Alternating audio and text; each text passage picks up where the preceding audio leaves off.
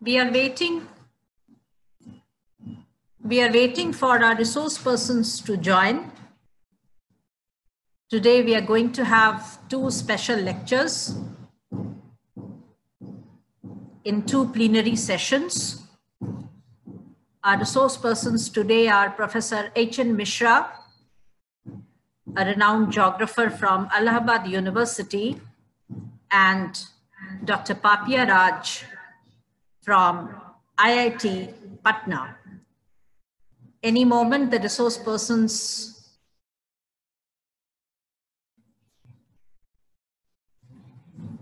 we are just taking some time.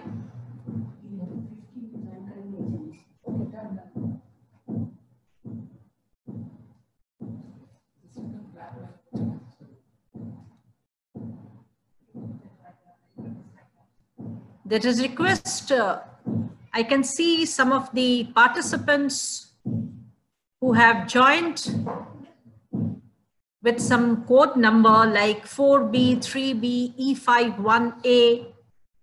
So I request those participants to rejoin. You may leave the meeting. आप थोड़ी देर के लिए meeting से बाहर जाएं और फिर से अपने सही नाम के साथ ज्वाइन करें.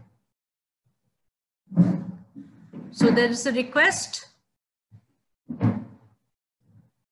There are some participants who have joined with some kind of code number that might have come automatically in your laptop or smartphones which you are using. So kindly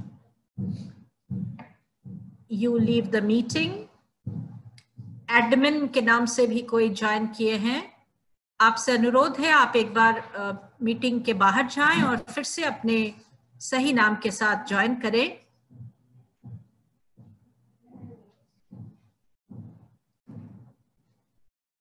हमारे कीनोट स्पीकर थोड़ी देर में join करने वाले हैं.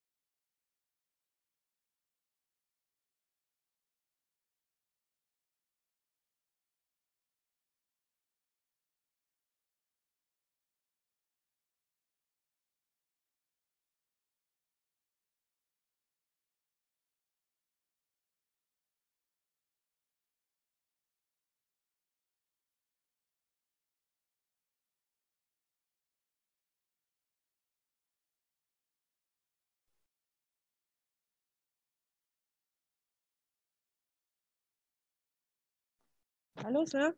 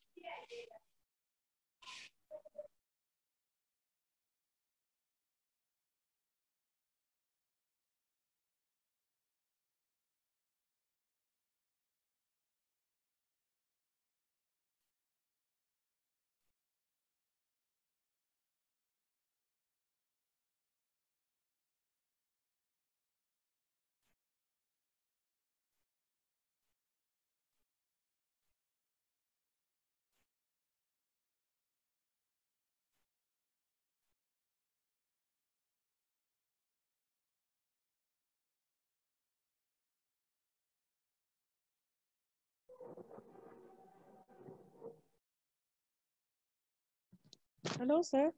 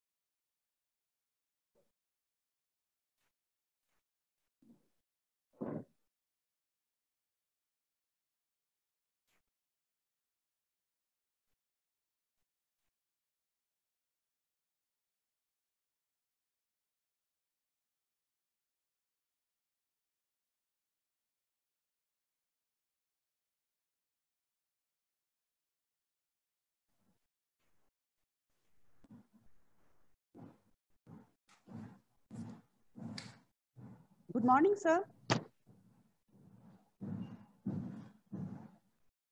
Professor H.N. Mishra has joined our meeting from the organizing committee of the national webinar. I extend a warm welcome, sir.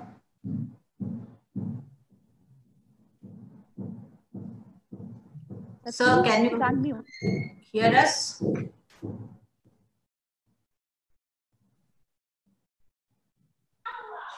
Yes.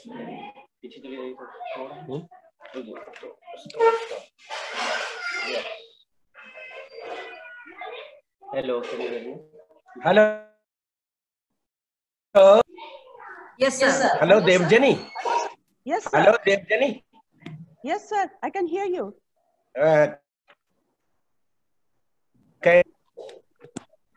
Hello, can you hear me? Yes, sir. Okay. Yes, sir, you are audible. So, you will tell me when I have to speak, okay? Okay, sir. We'll invite you.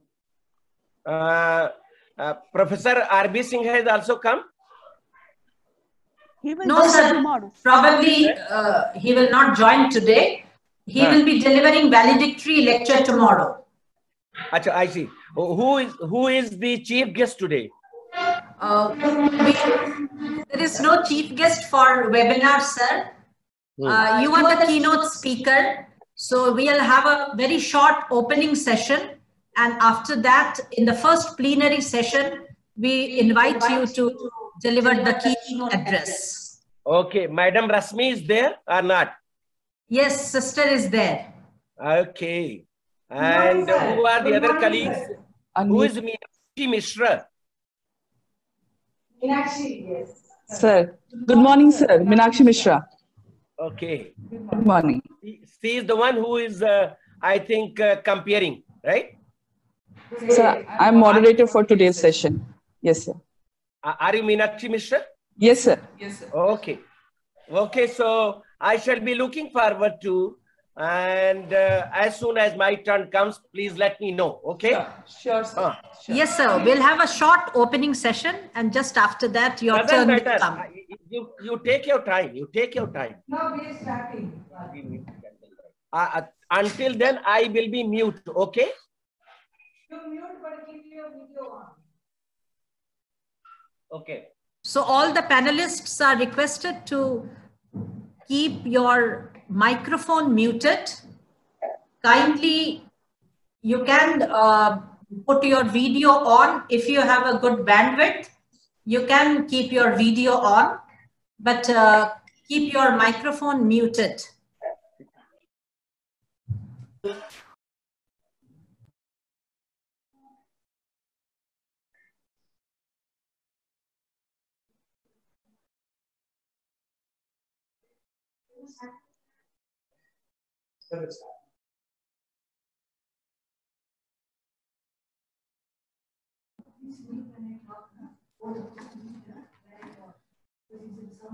A very good morning and a warm welcome to Dr. Sister M. Rashmi AC, Principal, Patna Women's College, Autonomous, our virtual guests and invited speakers, Professor H.N. Mishra, our keynote speaker today, and all of you on board with us at the opening session of the national webinar on research methodology and application of GIS tools in geography, organized by the Department of Geography, Patna Women's College Autonomous, in collaboration with the Department of Geography, Sophia Girls College Autonomous, Ajmer, Rajasthan. At the onset of this very special web event, let us invoke the blessings of the Almighty God. I request Sister Anna A.C., Assistant Professor, Geography, Patna Women's College, to lead us in a vault of prayer.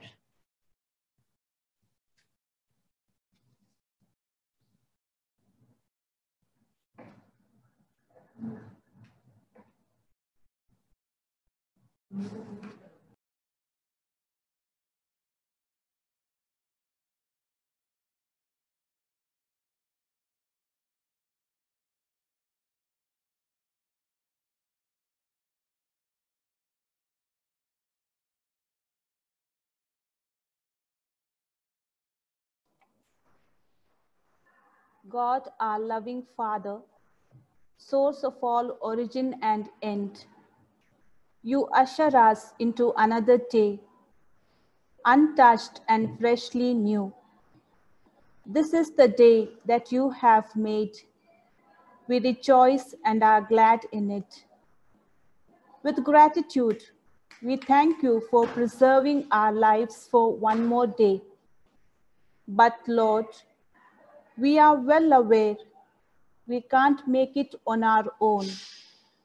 So take our hands and lead the way. O Master and Holy God, who are beyond our understanding, at your word, light came forth out of darkness. In your mercy, you filled us with your goodness. You are the eternal wisdom, our source of life and light. Let our faith and confidence in you grow day by day. With hearts full of gratitude, we now offer you our morning homage and adoration as we listen to the devotional bhajan, for you alone are our Lord and God.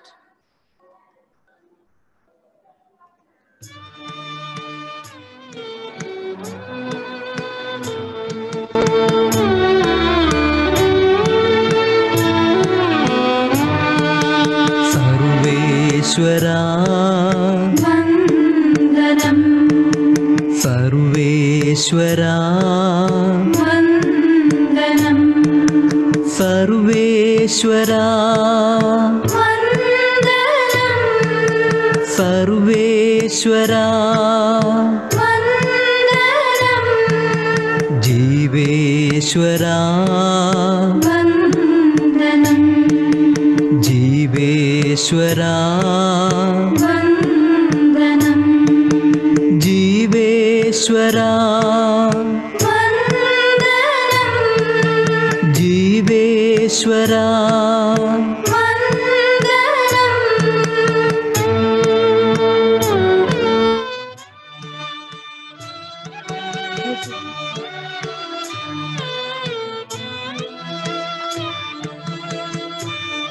Lord God, Master of the universe, you are our lighthouse.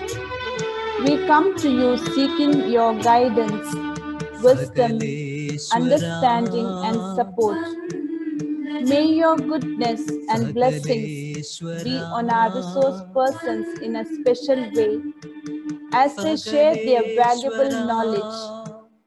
May your gracious presence, wisdom, and knowledge be with all the participants.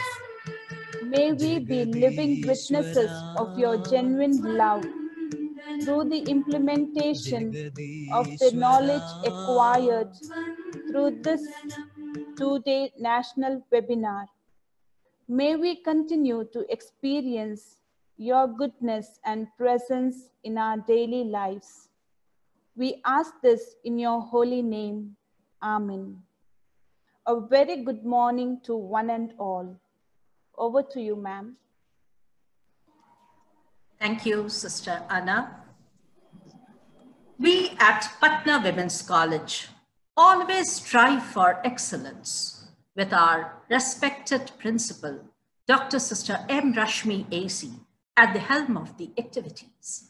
Under Sister's able leadership, innovative insights, and motivating inspiration, Patna Women's College aspires to reach new heights of success. May I now request our respected principal to deliver her opening address.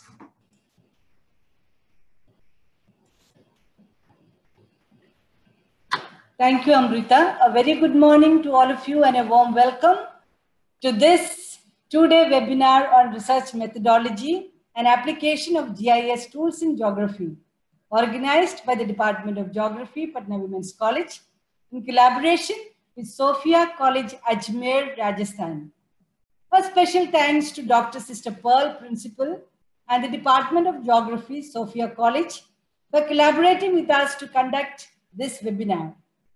Our collaboration experience and the interest shown by you in general is praiseworthy and of course enriching. I warmly welcome our esteemed resource persons, distinguished guests, delegates from various states and colleges across the country. It is great to see all of you here at this platform. Coming together in distance, on and off, during this time of crisis is required to keep us connected, to share our experiences and knowledge, and to enhance our knowledge and to upgrade our academic career.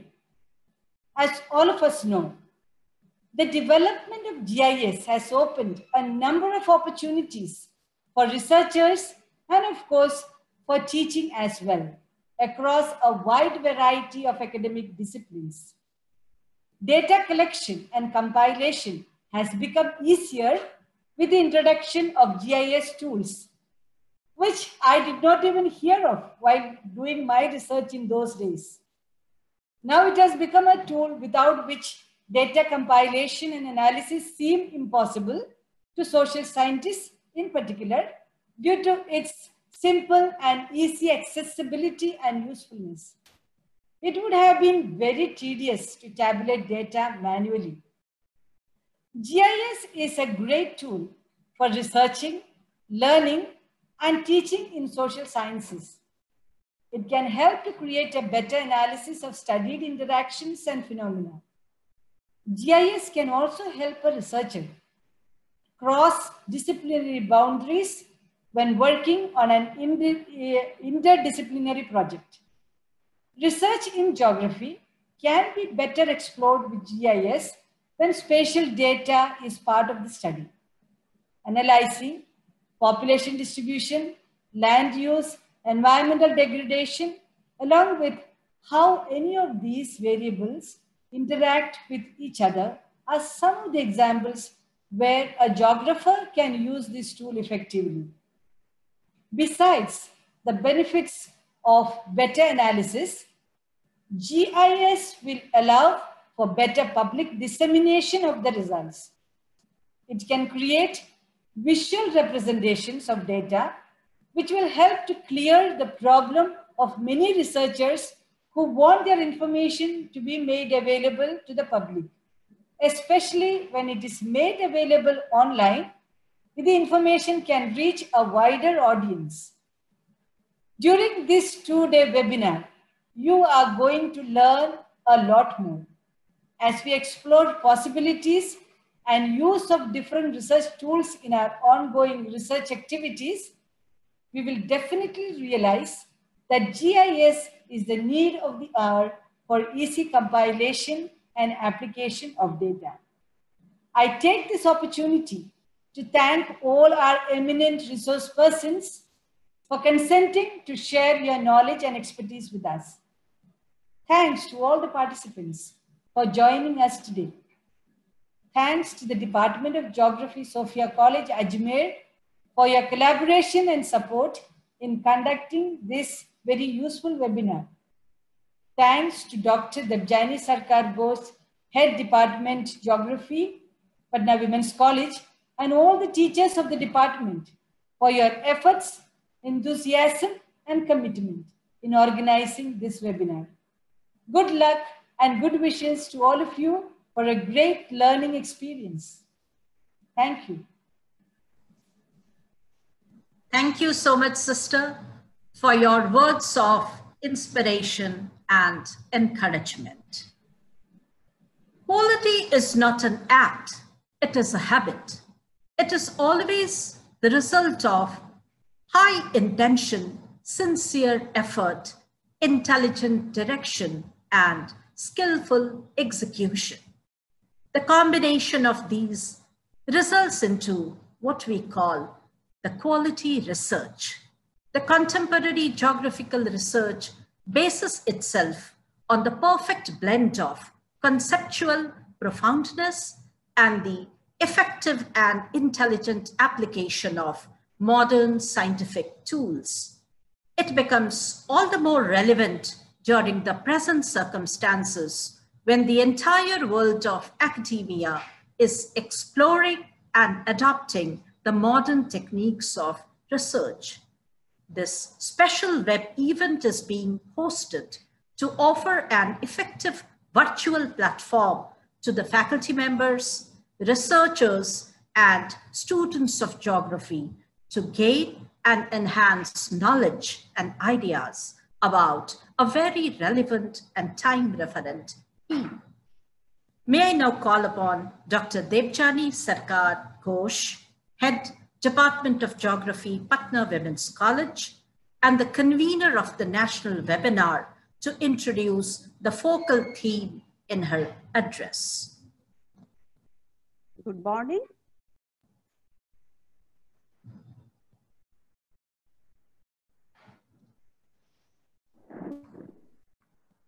Good morning and a warm welcome in the two-day national webinar on application of GIS tools and research methodology in geography. Research is composed of two words, re and search, which means search again. Research provides an analytical framework for subject matter of investigation. It is treated as an advancement of knowledge acquired through scientific methods. Geography is a unique subject where both physical features of the Earth's surface and human activities therein are studied. Research in physical geography involves generally in-depth analysis of the features or changes in nature due to any natural process or disaster. Research in the field of social or population geography might study the changes in the society due to pandemic like COVID-19 or economic and social activities or events. Geographers are generally interested to find interrelationship between physical and cultural aspects. Geography research should not be treated as a piece of compilation of works done by others. While doing literature survey in geography, researchers should not only track down all the relevant information, but also study the ideas contained therein and produce the argument which leads to the exposition of the research problem. In order to do that, geographers must look at the textbook from different perspectives to reveal a multi-dimensional view of the work. Geographers are expected to find new facts with the help of modern techniques available. They should gather knowledge both from secondary and primary data. With the advancement of internet, GPS, remote sensing, satellite imagery, Google Forms, collection of data has become easier along with the physical verification. This large amount of data should be statistically treated to arrive at a particular solution. Researches in social science is complementary to research in physical science and help us to understand the problem and find a possible solution. Importance of GIS in geographical research. Geographical information system is a computer system for capturing, storing, checking, and displaying data to the Earth's surface. By relating seemingly unrelated data, GIS can help individual or organization to better understand spatial pattern and relationship. By preparing perfect maps and various diagrams using different GIS software, these tools can definitely help geographers to study physical and social geography, to present and explain them in a better way and solve complex problems around the world. Importance of research in geography. With multiple sources to collect data and innumerable ways to present them, the research work in the field of geography has experienced a paradigm shift of knowledge. Use of GIS technology help us to understand and deal with a large amount of man and environmental related data, and that can be presented properly in front of administrators, planners, and ordinary citizens. Modern geographers can play a crucial role in planning for riverbank environment or might be settlement of the migrated population in any parts of the world. Publication. For publication of the research work, researchers should abide by the ethics of research. References should be proper to avoid any form of plagiarism. Work should be original and thought-provoking. It might consider nature or society as a laboratory where continuous changes are taking place. The work should be relevant and help in the enhancement of knowledge. The current 2 days national webinar with expert resource person are expected to understand methodology of research systematically and assimilate upcoming research that would encourage PG students to enroll for PhD program, PhD students to complete their work or apply for the postdoctorate fellowship, and faculty members to do independent study in any organization or apply for the research projects relevant to the society. With paradigm shift of higher education, geographers should choose research topics relevant to the current world, and they must undertake the research project which will be useful. Using latest GIS technologies, they should present their data properly, and such research will improve their CV and make them employable in current knowledge-based society. Thank you.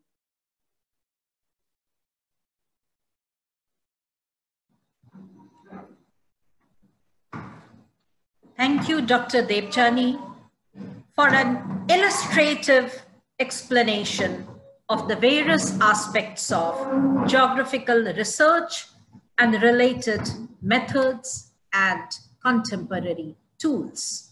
Thank you. That brings us to the end of the opening session of the national webinar. Once again, thanks to all of you for joining us virtually. Without wasting much time, let us move towards the plenary sessions of the national webinar. We have with us today a very accomplished and renowned geographer of present time, Professor H.N. Mishra on board, who will be delivering the keynote address in the first plenary session. I now call upon Ms. Meenakshi Mishra, Assistant Professor, Department of Geography, Patna Women's College. Physics, chemistry, and geology, and also parent to history and economics. It is said that without the clear grounding in the known current,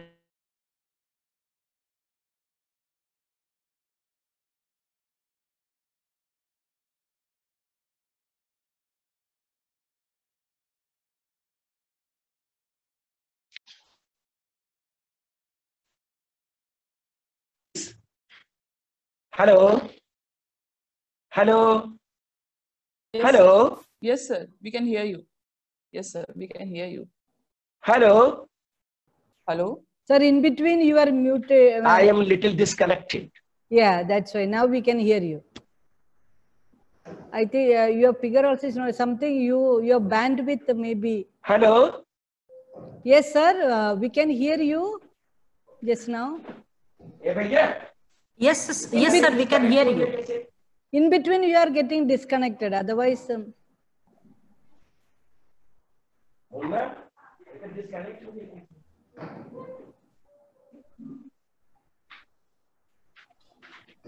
your connectivity problem, sir. You have some connectivity phone problem. Connectivity का problem. Hello? Yes. Hello? Yes, we can hear. Hello? We can hear you, sir. But nobody is listening. We can hear you. आपकी आवाज आ रही है, sir. Is there anybody listening me? Yes, sir. Yes, we all are listening to you. Please ring up and tell Amrita, Tabjani, somebody. Tell him we can hear him.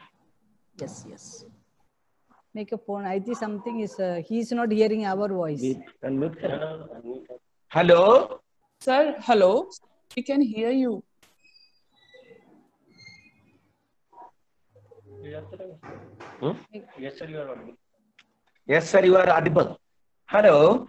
Yes, sir. Yeah, there is no response, so I thought I don't know what is happening. We have been responding to you. You are not hearing us. Should How I we are continue? responding? Please do.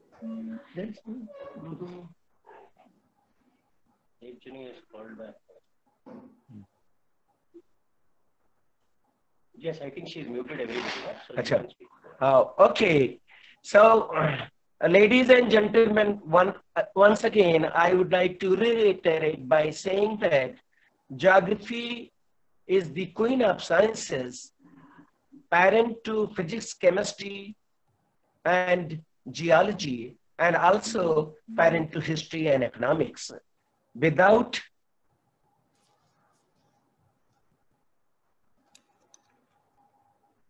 the भैया call back to कह रहा है hello ए भैया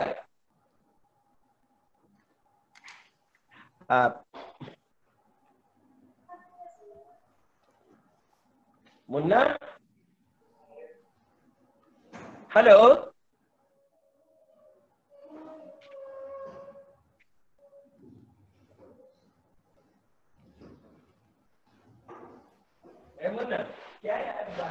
Amrita, make a call to sir.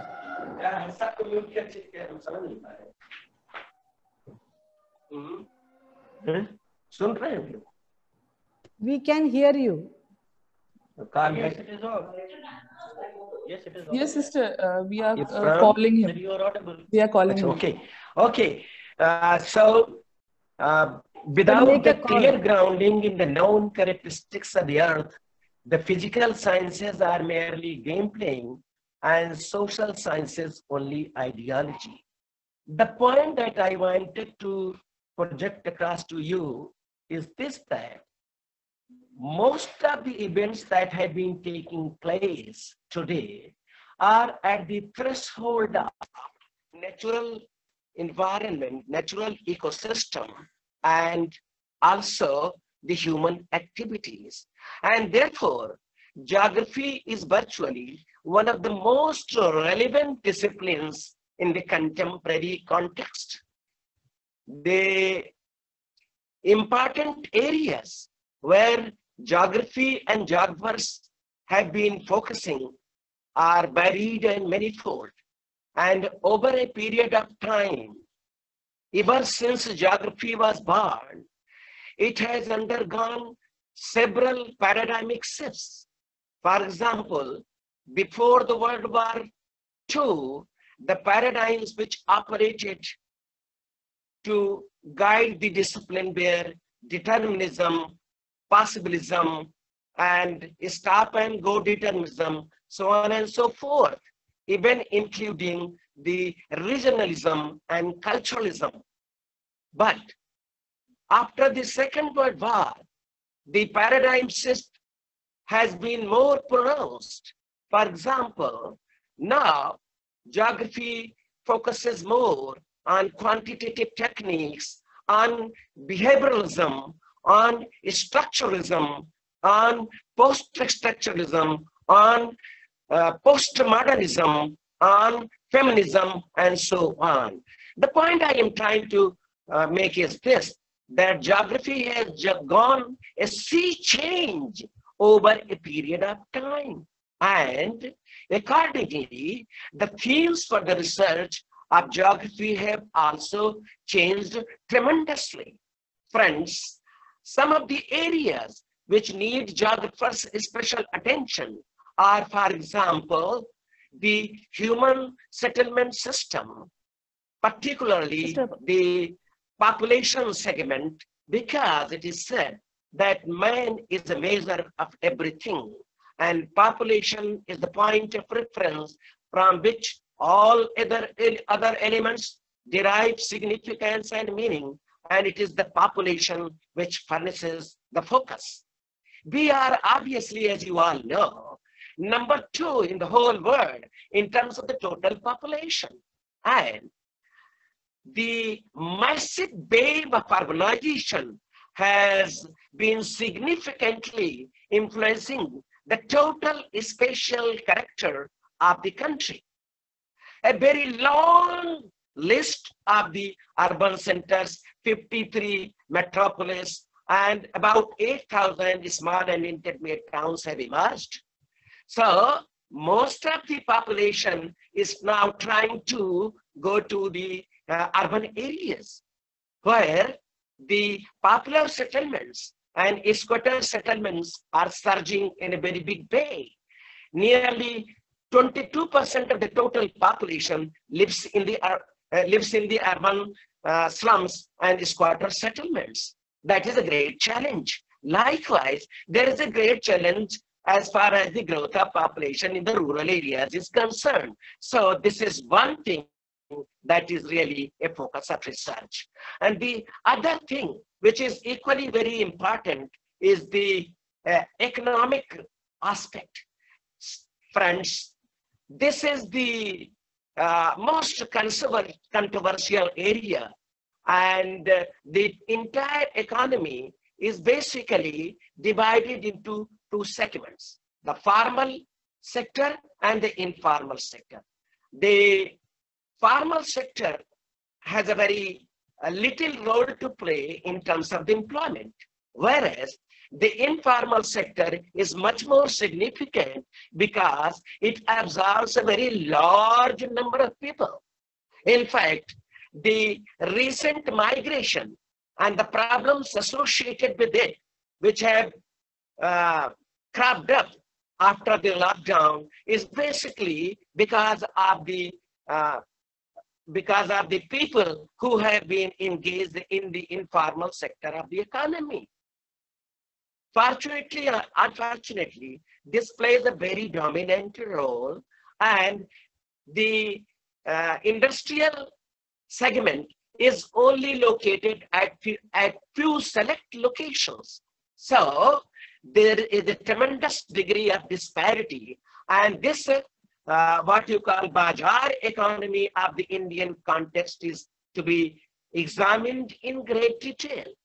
Likewise, the other segment which has been playing a very significant role is a social aspect. Our society over a period of time has been divided into several castes, religions, and variety of divisions have taken place. Particularly, the divisions have become much more pronounced, especially because of the invasions that have taken place, and particularly because of the colonialism which survived for a very long period of time. This colonialism promoted the caste. A lot of people try to blame Manu Shastra, which was what we call, which was written by Manu. Manu never has ever, in his 12 chapters, ever tried to emphasize the caste system. He has simply tried to emphasize the 4 important qualities of the total population. And therefore, there is a lot of misgiving about the Manu Shastra, and it is the role of the geographers to figure out as to over a period of time how this caste segment, the religion, and variety of other what you call divisions have fragmented the Indian fabric, which was basically and is unity in diversity. This is yet another challenging area. The third challenging area is basically the regional inequality. A tremendous degree of spatial inequality exists on the surface of the earth. Especially in the Indian context, we figure out that there are some areas which are reasonably rich. There are some areas which are moderately poor, and there are some areas which are very poor.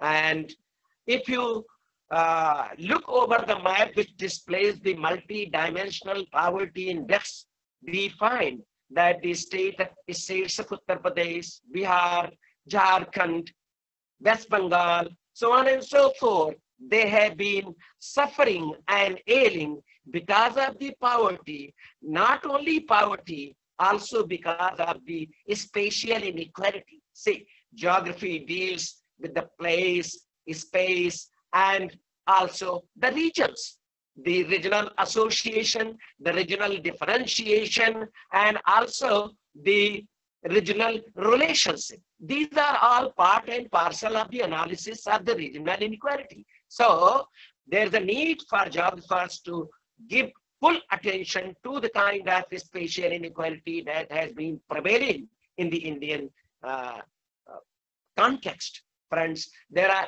now a new region is emerging, which is being carved out by information technology. So information technology has become so much important that special areas are being carved out in the Indian landscape. The other area, which is equally of very important for the analysis by the geographers, can be said to be the natural system, where the degradation of land, the extreme events, for example, climate change, weather aberration, and degradation of the forest, and water crisis have their pronounced effect in certain areas. Friends, we have a very typical classification of the forest. Forest is the one which tries to regulate the hydrological cycle, but over a period of time we have seen that there has been a very large scale cutting of the trees and plants, and the forests have almost disappeared, and therefore the hydrological cycle has also been disturbed. This is a crisis which needed to be noted with great concern. Friends, there are so many extreme events, for example, disasters. Of course, there are disaster risk reduction methodologies available. Nevertheless, geographers have to focus their due attention. For example, many things have been put in a manner style that local, for example, forest. Earlier, the forests were divided not like equatorial, Mediterranean, West European, so on and so forth. The division of the forest was Shriban, Khandban, and then Tapoban, and then Kajban, means Shribans, which are the decorative areas around the settlements, and the Khandbans are the one where from people used to take the timber and wood for their use, and Tapoban is the one where people will use it for their tapasya, and there are some areas which are completely inaccessible, and those areas have been completely deprived of from the human accessibility. But we have been, so the point that I am trying to make is this, that we have to promote the indigenous theories and models, indigenous technique by which to analyze the regional inequality, the natural ecosystem, the forest ecology, the social system, and likewise the human settlement systems and distribution of population in rural and urban areas. Alok Jan has started screen sharing. Okay. Friends, this, by having said that, what I am trying to say is this, that the epistemology, the ontology, and the methodology of geography has changed tremendously over a period of time. Friends, the trajectory of knowledge is running very fast. And we are all trying to know as to what is the best way for human survival and development. Often there's a talk about sustainable development. I will go into the detail about the concept of sustainable development later. Nevertheless, at this point of time, I would like to simply say that the trajectory of knowledge is running very fast. There is an explosion of information, and we have to select as to which information is correct. That is a great challenge before all of us. See, things are changing so fast. For example, there has been traditional knowledge, which we have inherited over a period of time from our forefathers, from the traditions of the communities, societies, so on and so forth. So this is called traditional knowledge, which has been very operated, particularly in the eastern segment, for example, in Northeast, maybe Arunachal Pradesh, Manipur, and Tripura. In all these areas, traditional knowledge has been very important source of information. The other knowledge is the authoritative knowledge. This is a knowledge which is imposed by some authorities without verifying or having the real check of it. So authorities say that this is the way the things are to be operated, and we start believing it. There is a third knowledge which comes from intuitive judgment. We have our own experience, and on the basis of this is a very dangerous, and this is the way we try to generalize things. However, there is yet another kind of knowledge which is known as scientific knowledge. And this scientific knowledge is the knowledge which is based on the empirical evidence, which is based on the methodical investigation, and which has the character of reevaluation and reapplication. So empirical evidence is important so that we are able to substantiate the scientific research, and likewise it is very important that we should have some methodology. We should test, we should smell, we should have some data by which we should be able to prove that yes, the knowledge that we are trying to gather is correct. And the next is what you call replicability. The knowledge which is scientific must also be at the same time replicable. Replicable means it can be repeated. If any knowledge in other circumstances cannot be replicated, which means there is some fallacy, and that is not the scientific knowledge. Friends, it is here that the research starts. In order to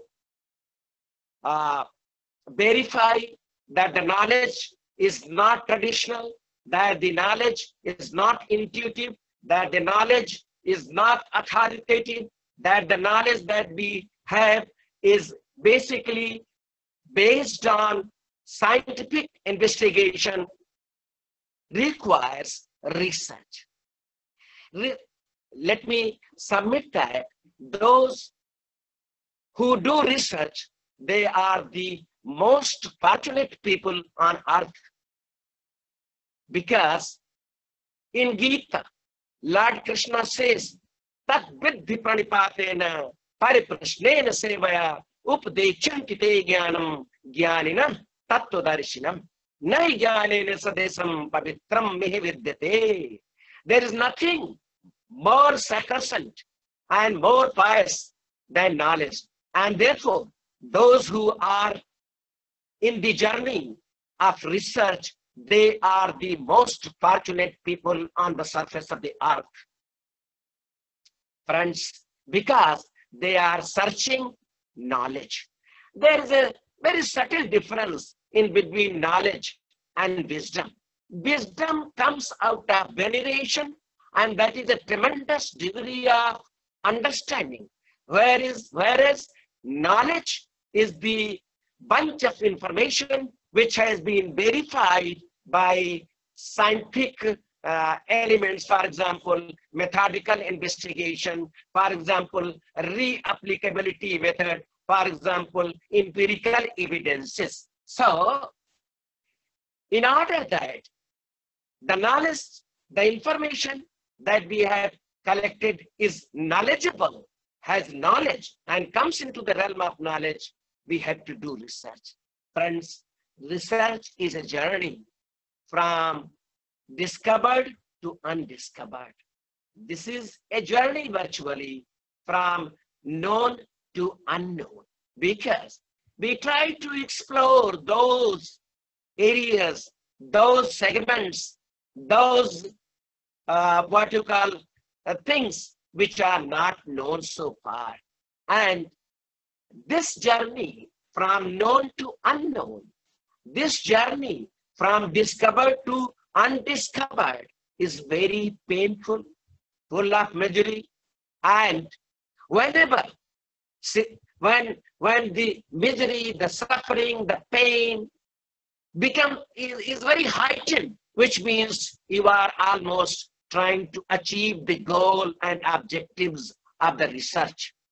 Because वो कहते हैं कि सितम का हद से गुजर जाना है दवा हो जाना, which means if you surpass all hurdles during the course of your journey from known to unknown, and if you are able to achieve the goal during the course of your suffering and misery through the path that you have traveled, that means you have achieved the goal. Ladies and gentlemen, there are 4 types of goals of the research. One goal, I would say, is known as exploratory goal. You do explore things.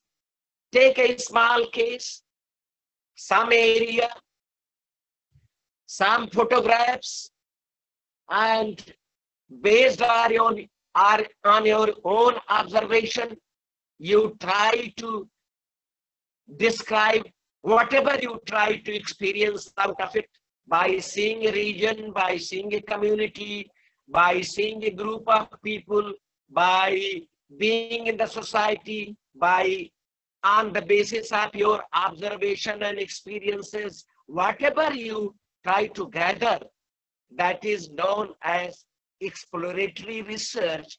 Particularly, this is done in order to collect the new knowledge of those areas which are comparatively inaccessible and nothing has been done so far. This is basically a qualitative type of research.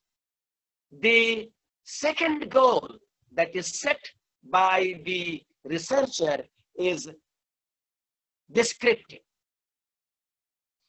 Whatever you see, whatever you observe, you try to describe. Friends, this description is maybe quantitative. A lot of people try to classify research into qualitative and quantity. I think that is completely wrong. There is nothing like exclusively quantitative and qualitative research. A research could be both qualitative as well as quantitative. And most of the time, the qualitative research is also, in order to verify certain facts, becomes quantitative. So both the techniques are used together. Nevertheless, please remember that exploratory research is always qualitative type, whereas descriptive research is based on quantification, meaning thereby you try to collect the data. So the first one, exploratory research, is basically based on observation and also the feeling, the emotions, the experiences that you share. Whereas the descriptive research is basically quantitative, and data is used in order to support the facts and figures.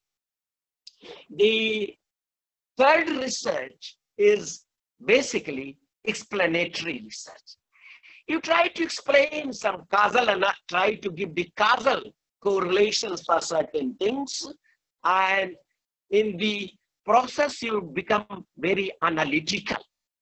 Friends, here I would like to submit that there are three types of models which are used in geography. One is the iconic model, the other is analog model, and the third is the symbolic model.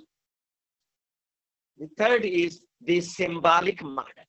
The iconic model, I would say, is basically exploratory, whereas the analog model is basically the model which is based on mapping. For example, if you want to show the distribution of population on the surface of the earth, you do not put the man on the map. What you do, you try to convert it into analog.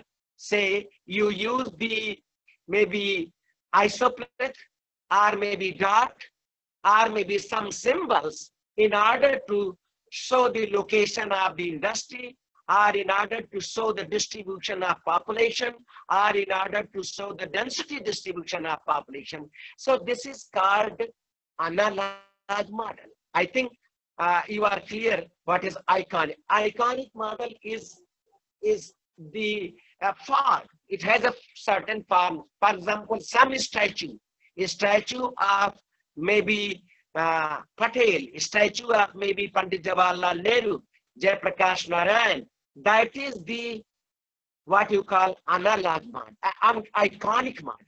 But the analog model, when you try to display the distribution of population by some symbols such as dots, isopleth, and also by choropleth, then that is not known as analog model.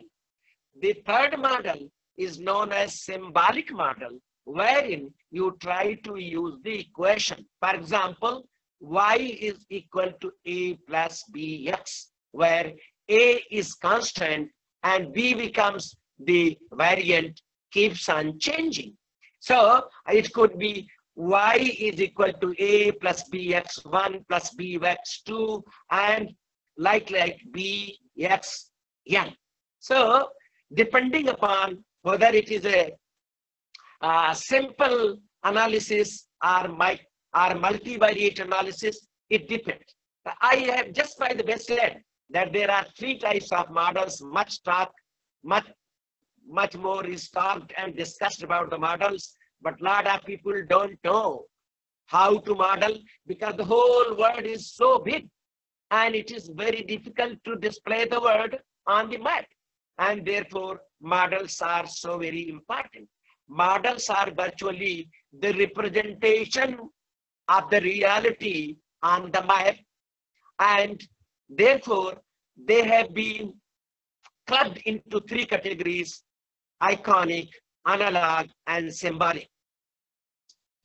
So when you are explanatory, you use the symbolic model or mathematical model or equations in order to explain the certain things, because anything, everything cannot be explained by one simple variable. For example, there can be one dependent variable. There can regional inequality is the independent variable, but this is influenced by a number of factors, and those number of factors, we take them as V1, V2, V3, known as variables which keep on changing, and they impinge upon this dependent variable. So B1, B2, B3, Bx, B1, these are the what you call independent variable, and X, that is the inequality, is the dependent variable. So when you have one dependent variable and several independent variables and try to explain the things, then that is called explanatory research. Then there is a fourth goal of the researcher, that is evaluation. Friends, when you, there are some projects, effect, for example, of the dams which have been built, the effects of the road, the effects of the railways, or any other changes which have been taking place in a particular area, and you try to examine the impact by evaluating the utility of this project, whether it is success or failure, and if it is a success, to what extent. If it is a failure, what are the remedial measures? Then that is called evaluatory research. Friends, thus, the point that I have made, that the research goals are four types. One is explanatory, the other is descriptive, and the third is explanatory, and the fourth is evaluation. These are the four types of researches. Now, friends, I would like to go into some other domain, and that is how the research design is prepared. So the first and foremost thing is to describe the objectives, review the literature, and after having reviewed the literature, you try to formulate the hypothesis. After having formulated the hypothesis, you try to collect the data, and after having collected the data, you try to analyze the data, and after having analyzed the data, you try to report the research. Friends, here it is very important to mention that research method and methodology. Research method contains, for example, the field work that you do, the data that you collect, the sampling that you do, and the hypothesis that you test. These are research methods. Whereas research methodology is much more comprehensive and includes anything, everything, any process you undergo in the during the course of research is known as research methodology. For example, research methodology, therefore, is the combination of methods and techniques, both methods and techniques together. For example, you are doing some library consultation. How are you consulting? How are you preparing the note? That is the technique. And for example, you are doing the field work. Are you doing the questionnaire, the schedule, the interview, the telephone directory? These are the field work that you do is the method, and the and the technique that you follow to collect the data, that is called technique. And therefore, research methodology is a combination of methods and techniques together. So research methodology is much more comprehensive a term as compared to that of research methods. Friends, here I did mention about the hypothesis. Hypothesis means a small theory. See, when child is born, he immediately feels the air, the atmospheric sensation. So he has some sensory perception.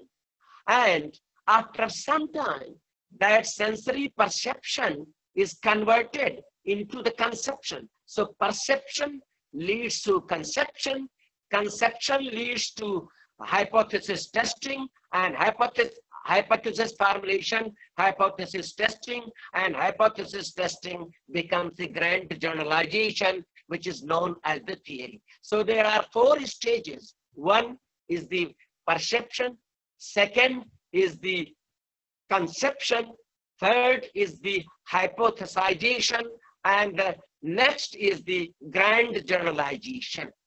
Although I would like to put a note here, note of caution here.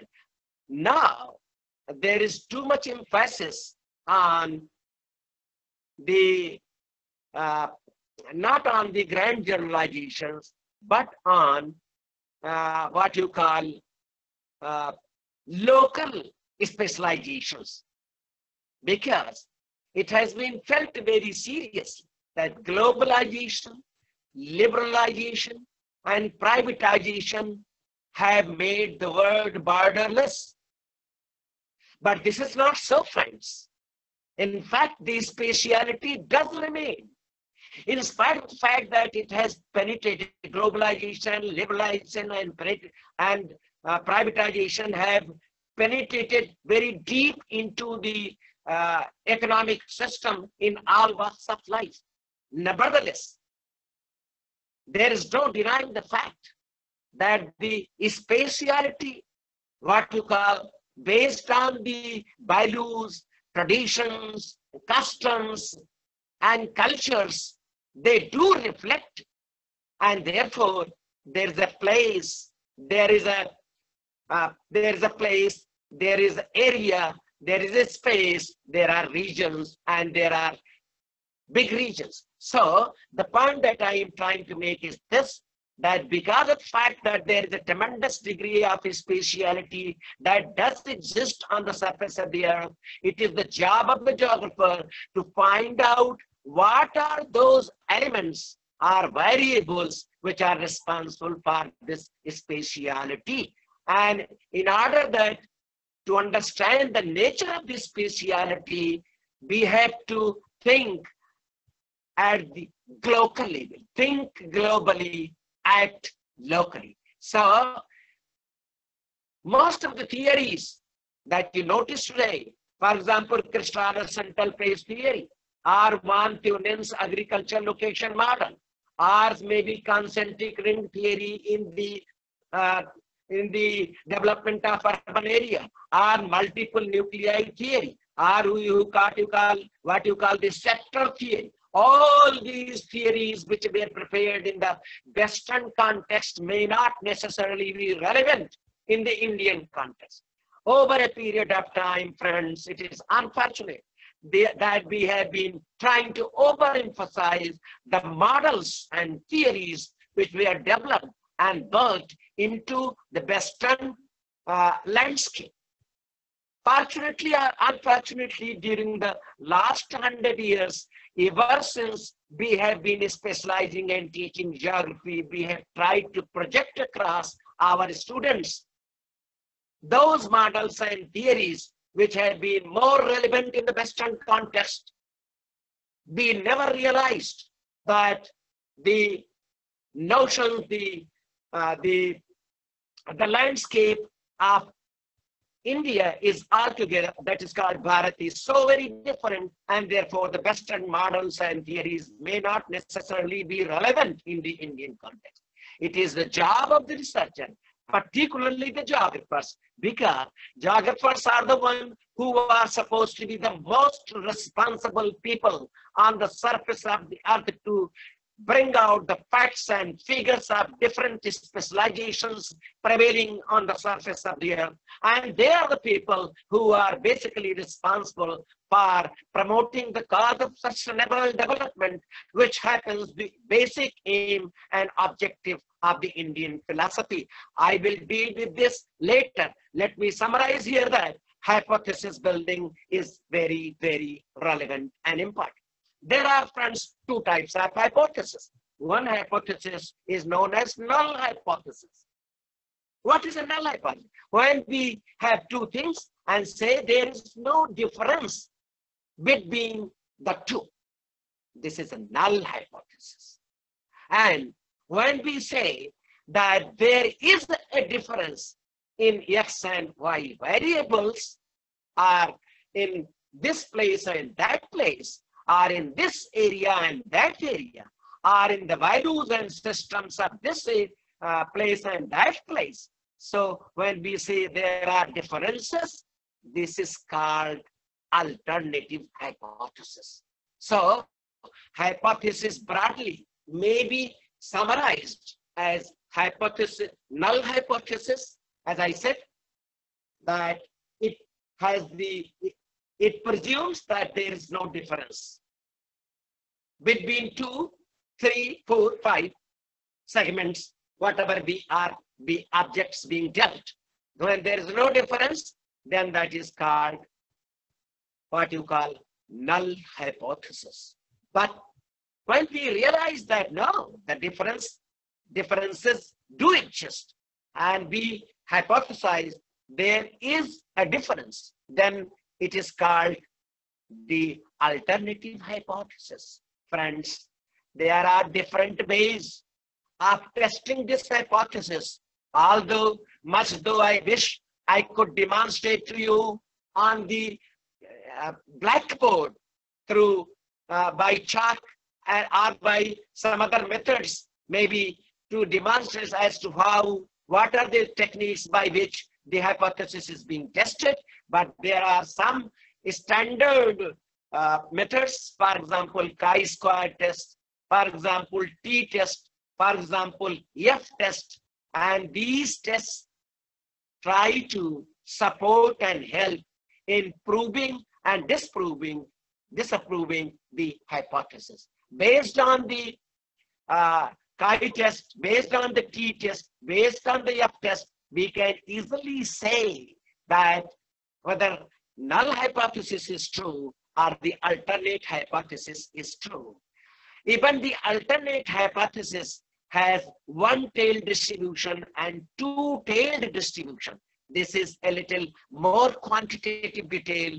I have no really the immediate solution to demonstrate as to what is the two-tailed and one-tailed distribution. Nevertheless, there are some small variations, and without going into the detail at this point of time, you should try to understand that null hypothesis and alternate hypothesis need to be tested. Friends, data, that becomes very important. What is the type of data? What is the nature of the data? Data are also of 4 types. Excuse me, sir. And based on the characteristics of the Excuse data, me, sir. you try to use the technique. You Professor cannot Misra. be discriminate just using all the techniques. Now, there Excuse is a me, nominal Professor data, Misra. which is based on the names, for example, the metamorphic rock, sedimentary rock, igneous Professor rock, Misra, can or you hear some me? other types of rock systems. When you say that the data which is collected on the basis of the name, that is called nominal data. The second data is the ordinal data. When there is a ranking that Allahabad University is better than other universities, and we start ranking, for example, Patna College is #1 college, and all other colleges in the state of Bihar are at number 2, 3, Professor 4, 5, Misra, 6. can you hear me? When we give this kind of ranking based on the performances of the college, then this ranking is based on, is used to collect the ordinal data. This is ordinal data. And there is yet another data when there is an interval or ratio data. Ratio data, for example, the relationship between degree Fahrenheit and degree Celsius. So we know that this is a freezing point in when we talk in terms of Celsius. This is a freezing point in terms of the Fahrenheit. And when we try to explore the possibility of having the relative kind of data in terms of Fahrenheit or degrees Celsius, this is the ratio data, or pounds and what you call kilos, or what you call the foot-pound system, and what you call the meter-kilogram system. So this is a relative kind of measurement. And for example, the data, that density per square kilometer. So this is another type of data. So when I said nominal data, ordinal data, and interval data, and ratio data, we should try to understand the differences in these 4 segments or 4 sets of data before we try to jump into the conclusion of using the techniques. Unless and until you are very discreet and try to know. I'm very sorry about it. Sorry. Hello? Yes, sir. So what I am trying, are you able to hear me? Please. Yes, sir. Please conclude, sir. I said that data is of 4 types: nominal data, ordinal data, interval data, and ratio data. Depending upon the nature of the data, we try to use the techniques, and accordingly, we try to test the hypothesis. Friends, most of the time, geographers limit themselves only to bivariate distributions, that X depends upon Y. But most of the phenomena that you see on the surface of the earth,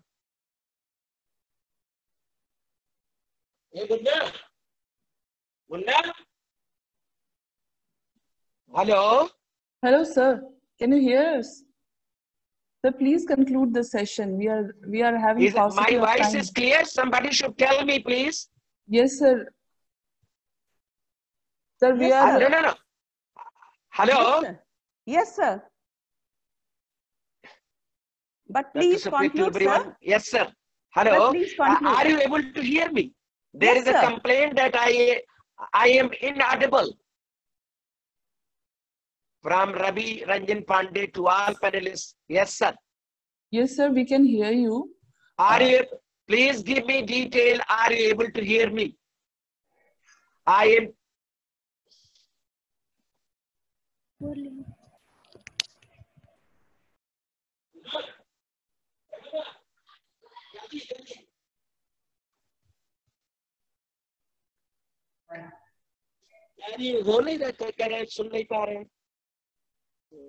Sir, we can listen you. Sir, participants who are having network issues, they are not able to listen. Otherwise, you are audible.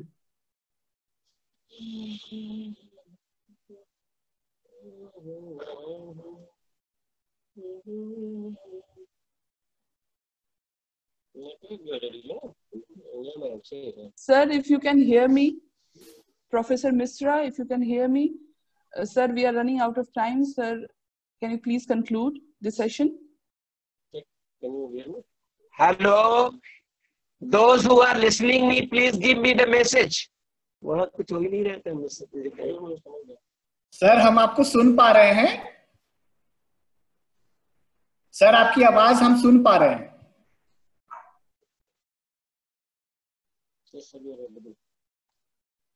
I'm switching off my camera and I'm going to speak.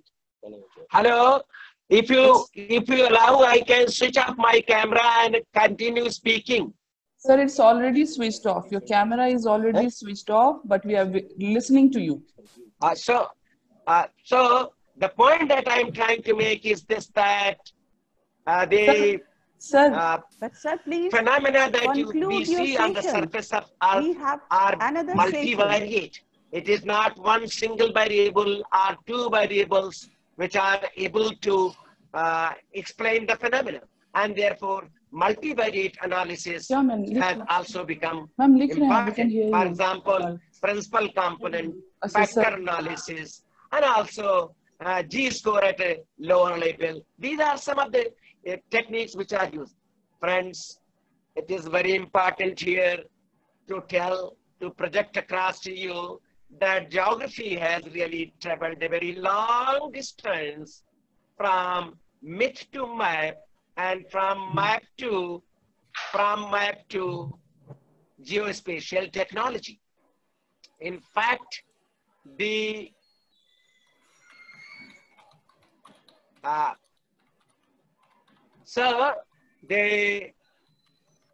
geospatial technology, which means remote sensing, then GIS or Geographic Information System, or more importantly, geospatial technology plays a very pivotal, dominant role. We have paucity of time. Very dominant role in the paucity of time. Explanation of geographic phenomena. Friends, I would like to submit that this technology is so very pragmatic and so very valuable that we were able to, by using this technique, locate one of the greatest terrorists of the world, that is Osama bin Laden. John Agnew from the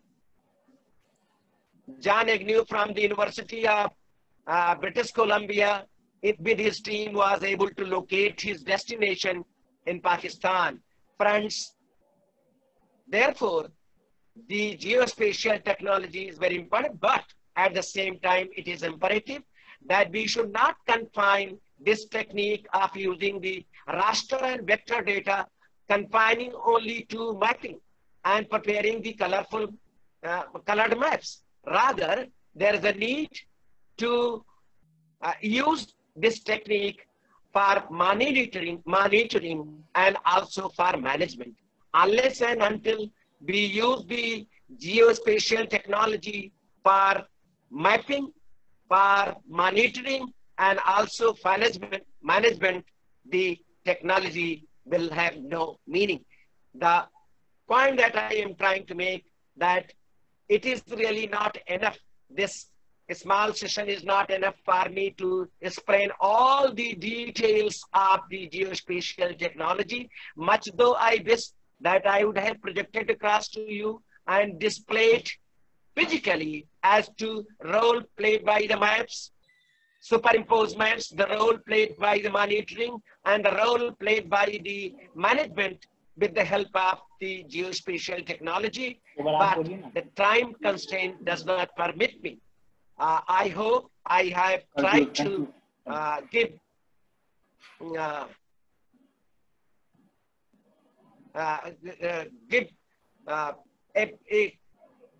overall picture of the research methodology which is relevant and useful, productive for the researchers doing research in the field of geography. And I would like to conclude by saying that I would submit my unqualified apology if there has been some snag because of and some glitches in the technology. I'm very sorry about it, much though I wish that it could not happen. And however, I would like to express my gratitude. Thanks for giving me this great opportunity to project across to you some of my ideas pertaining to research methodology, its importance, especially with focus on geospatial technology, and also how the different kinds of technology could be useful and productive in mapping the different kinds of paradigm shifts that have taken place over a period of time with the development of geography. With this, I would like to conclude and say thank you very much, ladies and gentlemen. Nevertheless, if there has been some problem, I am really very sorry. The technology is always like that, and therefore we should not be fully dependent upon technology. Therefore, exploratory research is much more important than being so very technologist. Thank you very much, ladies and gentlemen. Thank you, sir. Thank you very much for your enlightening address. We do look forward to listen to you again in our future events. Please accept our sincere gratitude once more. Thank you, sir. Now I request sir and all the participants to put on camera to capture these moments.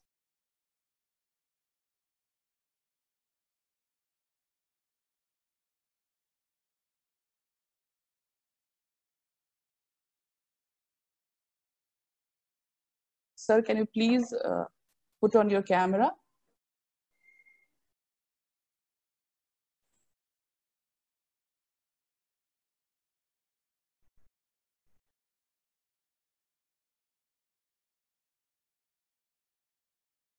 Thank you. Welcome back, dear participants, in the second plenary session, which is also the last session of day one. We are extremely happy to have Dr. Papya Raj as our virtual resource person for this plenary session. Dr. Papya Raj is an associate professor in the Department of Humanities and Social Sciences at IIT Patna. She is a public health expert specializing in reproductive and maternal health. Dr. Raj was the recipient of Canadian Commonwealth Scholarship and completed her PhD degree from McGill University, Montreal. She was a postdoctoral fellow in the School of Population and Public Health at University of British Columbia, Vancouver. Dr. Raj has received research fundings from various national and international organizations, including ICSSR, Canadian Institutes of Health Research, Social Sciences and Humanities Research Council Grant, Canada. She has also been a consultant to various international projects. In 2017, she had been the recipient of Best E-Poster Award by Indian Public Health Association. Dr. Raj serves in the editorial board for various journals, including Sage Open, Waste Management and Research, Canadian Journal of Public Health, Amity Journal of Healthcare Management. Now I sincerely request Dr. Papya Raj to deliver her special lecture on navigating contemporary research methods. Over to you, ma'am. Ma'am, please unmute your mic.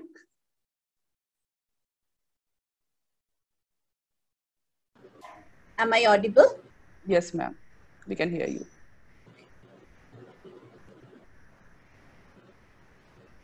So very good afternoon to Sister Rashmi, AC Principal of Patna Women's College, to Dr. Devjani Charkar Ghosh, all the faculty colleagues in the Department of Geography as well as other departments of Patna Women's College, all the panelists as well as the organizers of this important webinar.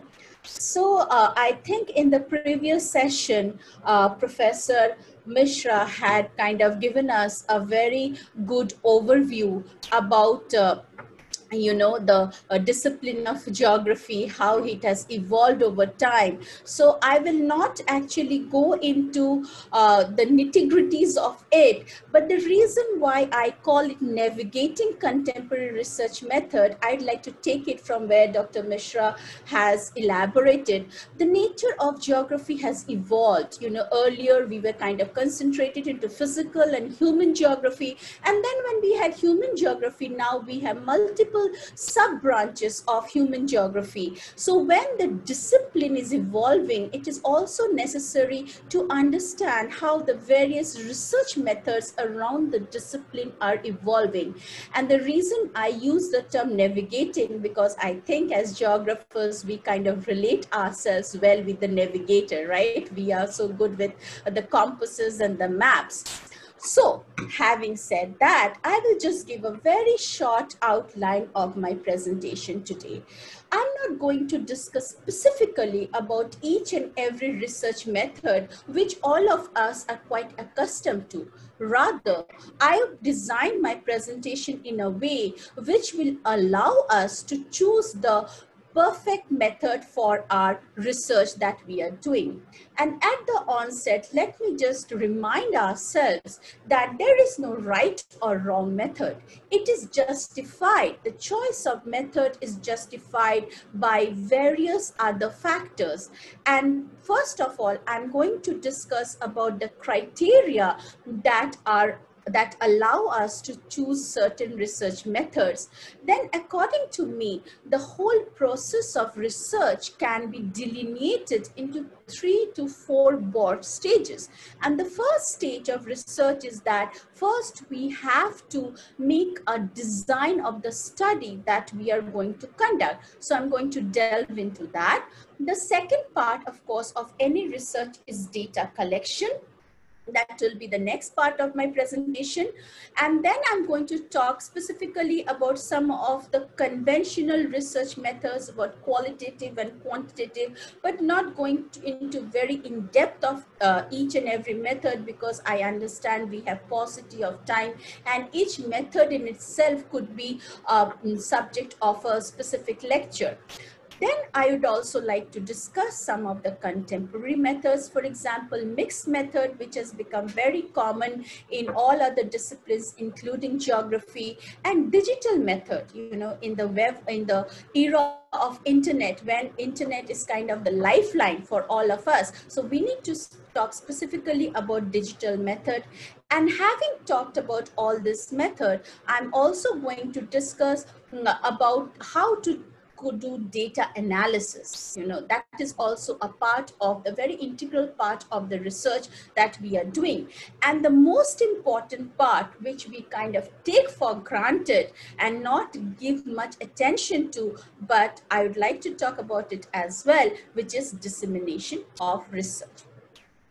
Now, first, I will move into the criteria for using research method. Now, Professor Mishra in his lecture has already mentioned that how we should try to actually delineate a research problem. So when we try to develop a research problem, the first and foremost step for this activity is to find out what are the gaps in the literature, just to make sure that our research is not repetitive. You know, whenever we think of any research idea, whether we are a researcher at an advanced stage of our career, in the middle stage, or, you know, we are an enthusiastic research scholar, we think that whatever idea has come to our mind is the noble idea. But we need to find out that has work already been done on it, and if so, what are the gaps? No research can be foolproof. You know, there are always some gaps that are left out, and from there the a future researcher can take up. So for that, we need to do a good review of literature to find the gaps in the research. After we have found that, the second step is that we have to find out what is the aim of our research. What is exactly that we are looking for or try to look for? And that will guide our research objectives. You know, what are the basic specificities that we want to conclude based on the research?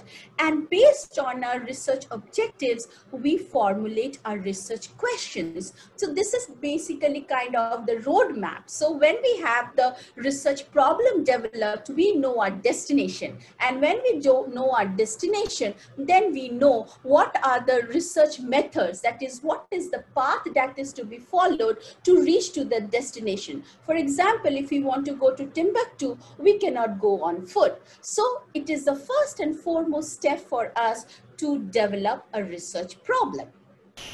Now, having developed a research problem, we have to design our study. That is very important, you know. And when we talk about design of a study, now the study design, as I said, it depends on the nature of the research question. What is it you are looking for? What is it that you want to find out through your research? So the study design, there are generally two generic type of study design. There are various others, you know, smaller kind of study designs that I will not go into very detail, but I'll give a very generic overview. And the first type of study design is cross-sectional study, which is the study most commonly done by researchers. And this is the what is the defining feature of the cross-sectional study is that it can compare different population groups at a single point of time. For example, if you want to do a study of the experience of the people who are infected with COVID-19 as COVID-19 positive, we might do a cross-sectional study. Our study population might be elderly, might be young people, might be from Bihar, might be from UP, might be from Delhi. So what we are doing is that we have different population groups whom we are actually trying to analyze at a particular point of time. And as I said, this is the most common type of study design that is adopted by researchers because, you know, it is more convenient, because as researcher we always have the paucity of time, we have paucity of funding, so we cannot be, you know, over optimistic. However, we need to know the second type of study, and which is also done, it's not that it's never done, which is known as the longitudinal study.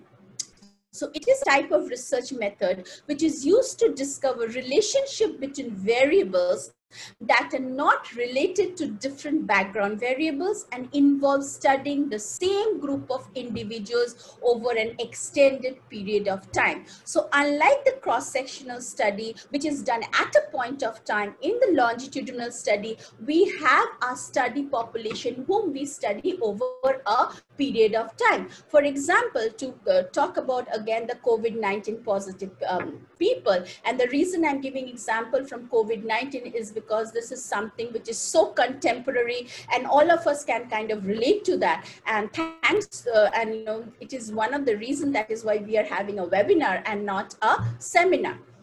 So if you want to do a longitudinal study of the people who are tested positive with COVID-19. So perhaps we take a same set of people. So for example, 20 people who have tested positive, we try to analyze whatever criteria variables we take in 2020. Then in 2021, June, we kind of conduct research on the same group of people. The people doesn't change. Again, we conduct research on the same group of people, you know, in 22, 23, in a consecutive years. And this type of study, though it gives very good, authentic result, but the problem is that it is very cost effective. And one major problem is that many of the participants, they drop out of the study. You know, all the 20 people that we might be studying now, perhaps a year later, they might not be willing to participate in the study. Many of them might have moved to different places. So it is very difficult to maintain the sample size. However, as I said, in health geography, we do a lot of longitudinal study. And one of the examples of this is done by Stats Canada when they do the, when they try to analyze the reproductive health status of women as well as children's health till the age of 5. So once we have decided on a study design, whether to do a cross-sectional study or a longitudinal study, the next process is data collection, which, as Professor Mishra said, is very important. You know, what type of data do we need? So when we actually emerge into the process of data collection, data can be collected in two ways. First is a complete enumeration, that is every single variable and subjects or people are enumerated. Most of the time it is not possible because it requires a lot of resources in terms of money, time and humans. And the example is census. You know, Census of India, we conduct it every 10 years because it is a complete enumeration. So it is, again, it is one of the best ways of collecting data, but it has a lot of limitations. So what do we do as researchers? We go on with sampling. What is sampling? It is only a proportion of the people are studied, and sampling is mostly followed in social sciences, because for us, unlike the physical sciences, the entire society is a laboratory, right? So it is very difficult for us to emerge in complete enumeration. Therefore, we go for sampling. Now, before I discuss sampling techniques or sampling methods, I would just like to refresh our memories on some of the useful terminologies that are often associated with sampling and that are many a times misinterpreted by us, which leads to erroneous result. So the first thing that when we talk about sampling is the population. What is a population? In sampling, population is not synonymous to people. Population is a universe of units from which samples can be selected. So we use the term unit because, as I said, not necessarily the researcher is sampling people. As geographers, when we do regional development, we could be sampling cities, we could be sampling communities, neighborhoods, regions. So population is just not people. Population is the unit that we want to study, and this is something that we have to get it very clear on our mind, and especially when some of the other experts will be talking about GIS and other techniques. These terms are very important. Second, sample. What is a sample? Sample is a segment of the population that is selected for investigation. So we always try to choose representative sample because we want to make the sample representative of the entire population from which it has been chosen. For example, if we are talking about underdeveloped provinces or states in kind of India, then our sample might include Bihar and UP, the Bimaru states, or which are now recoined as EAG states, because that will be more representative, right? And as I said, it need not be just people. So that reflects the population accurately, so that it is a microcosm of the population. It is very well representative of the units on which we are kind of conducting the research. The next is sampling error, which is the error in the findings derived from research due to difference between the sample and the population from which it is selected. So if you have a large population, you have to be very very judiciously choose your sample size. Otherwise, you will have sampling error that will then give to wrong results. Now, talking about samplings, I will not go into very detail about it, but I will just give a very, very broad overview about the two broad types of sampling techniques that are generally there. First is a probability sampling, which we all know that it is a sample that has been selected using random selection method, so that each unit in the population has a known chance of being selected. So generally, a probability sample generates a representative sample. Why? Because it reduces sampling error and also bias in sampling. The next type of sampling is non-probability sampling, which is a sample that has not been selected using a random selection method, and it implies that some units of the population are more likely to be selected than the others.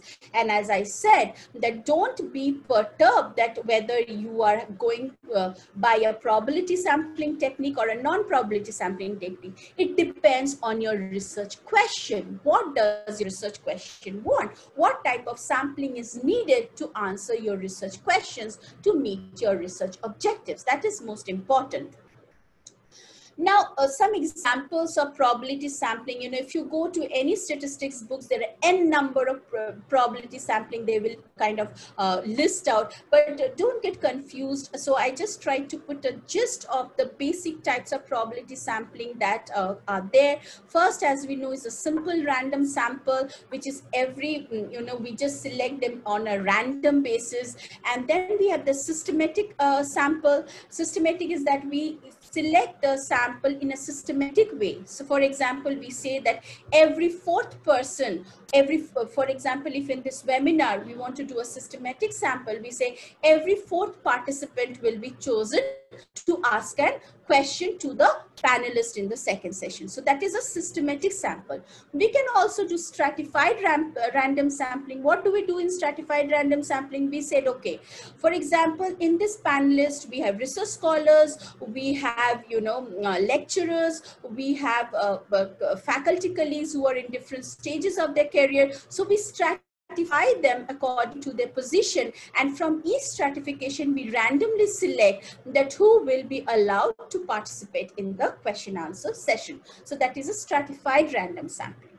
The fourth type of probability sampling will be the multi-stage cluster sampling. Again, what we do in the multi-stage cluster sampling, we have the sample into clusters, for example, on the basis of gender, on basis of age, and we form the cluster, and among them, we can select them on a random basis. Now, each of this can be mixed match, and that's why in the stats book, you have n number of probability sampling. We could have systematic random sampling, stratified systematic random sampling, multi-stage systematic random cluster sampling. So, as I said, don't be confused, but these are the main types of probability sampling that we can indulge into.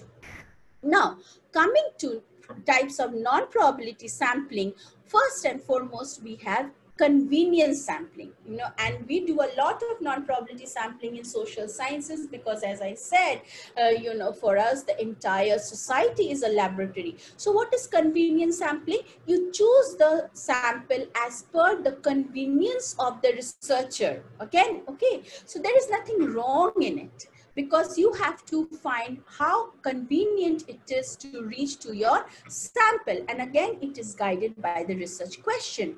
Then the second one is snowball sampling. Most of us are very accustomed with it, and it is a very frequently used type of sampling technique in non-probability sampling that we do. So what we do, it rolls like a snowball. I'm not sure how many of you have ever witnessed, either in movies or in real life, how you start making a snowball. You just start with a small amount of snow and you keep it rolling it, and it becomes a big ball. And that's what happens in snowball sampling. You start with few nodes, few key informants or key contacts, as we call them. So if you have 5 key informants, then each one of them gives you 5 more contacts. So from 5 you have 25, and then from 25, each of them gives you, say, 5 more contacts. Then it kind of keeps on increasing exponentially. But the problem with snowball sampling is that you should know where to stop it going. Otherwise, it becomes repetitive, and the type of information that the researcher gets might not be as useful as intended to be. The third type of sampling that you have is a purposive sampling. Purposive sampling means that you have a purpose for which you are actually doing the sampling. Purpose is again your research question. For example, you're drawing from the type of work that I do, when we want to study the reproductive health or maternal health of women. So we say that our sampling, we kind of put a criteria. We say that we are going to consider in our sample women who are either pregnant or have given birth in the 3 years preceding the survey. So anybody who comes into this category falls into our sampling kind of framework. So you kind of decide the criteria. For example, you want to do kind of a research on children, on youth. So you decide the criteria, you decide the age group, you decide the gender, you can decide even the place of residence. So that is how we do purposive sampling. The fourth one is quota sampling, which is not very encouraged into the type of academic research, but of course it is also kind of, we do it at times, and most of the times the polls that you see in the media, how many people are giving what opinion, those kind of survey polls are based on quota sampling. Is it that, whoever is kind of available to you, you kind of ask them the question and they reply to you. When you go to shopping malls, they give out flyers and they ask you to kind of fill it out, giving you the illusion that you might get some prizes, which I don't think anybody gets. But anyway, these are examples of quota sampling. And as I said, you could mix probability and non-probability sampling also. You could do purposive random sampling. purposive stratified random sampling, depending again on what is the need of your research question. Now, once we have decided on how to collect that data, that is whether to do a complete enumeration or sampling, you know, we cannot actually forget also the assumptions for qualitative sampling. You know, people say when we are doing qualitative research, how do we sample? Of course, you do sampling in qualitative research as well. But in qualitative research, as I tried to show in this flow chart, that what we take what we presume is that social actors are not predictable like objects, right? You cannot choose your samples. It is not picking up the type of stones on the river bank. You're talking about real people. So that's where it is a difference between a physical geography and human geography, okay? And that's how the research methods also kind of differs. So we kind of assume that social actors are not predictable like objects. So randomized events are irrelevant to social life. You're just gonna randomly select, because not necessarily that everybody might have experienced the same kind of experience, the similar type of events that we are trying to analyze, or the phenomena that we are trying to talk about. So, and probability sampling therefore becomes very expensive and inefficient when we are trying to do a qualitative type of sampling. Therefore, non-probability sampling is the best approach. So, as I said, it is actually dependent on the need of your research question, what type of sampling techniques you are going to choose. Now, having said that, let me come to research design. Now, when we talk of research design, it depends on sources of data. And this research design is again kind of, you know, it is the research methods we are going to use. And research method is kind of a toolbox. It has all the tools. You have to pick out which tool you need to use. So you have to know what you are going to do. If you think of doing gardening, you cannot pick up a hammer. Similarly, you know, if you want to kind of put a nail on the wall, you cannot pick up a screwdriver. So you have to depend on what type of activity, and here the activity is what research question you're going to answer. You have to judiciously choose your tool accordingly. So this research design depends on the sources of data that we are going to use. There are two sources of data. First is the primary data, which is collected by the researcher, and the second is the secondary data, which is using an already existing data source. Again, here, let me remind you that don't think that if you're using a secondary data source, your research is less relevant to people who are using primary data source. It could be a mix of both data sources. You could use secondary data sources, for example, census, NFHS, annual health service are very rich sources of secondary data which can be used beautifully to answer some of the research questions. So don't think that secondary is kind of second in the list of data sources, and kind of it gives less validation to your research. And on the other hand, you can also do primary data, which is collected by the researcher. Many times it is not possible for us to collect the entire data, and we have to depend on secondary data sources. But many times the need of the research question is that if we are just relying on the secondary data sources and not providing enough field information. Primary data is collected from the field work. If you are not giving enough field information, then we might think that we are not doing justice to our research question. Now, when we are using primary data, the research design will be surveys. We have to conduct surveys. And now I'm going to talk a little bit about the types of surveys that we can conduct. Now, when talking about type of surveys, you know, surveys could either be questionnaire. What is a questionnaire? Questionnaire is a pen and paper kind of a survey. And questionnaire is just not one type of questionnaire. There are various types of it that I'm going to talk about. And the second type of survey is interview.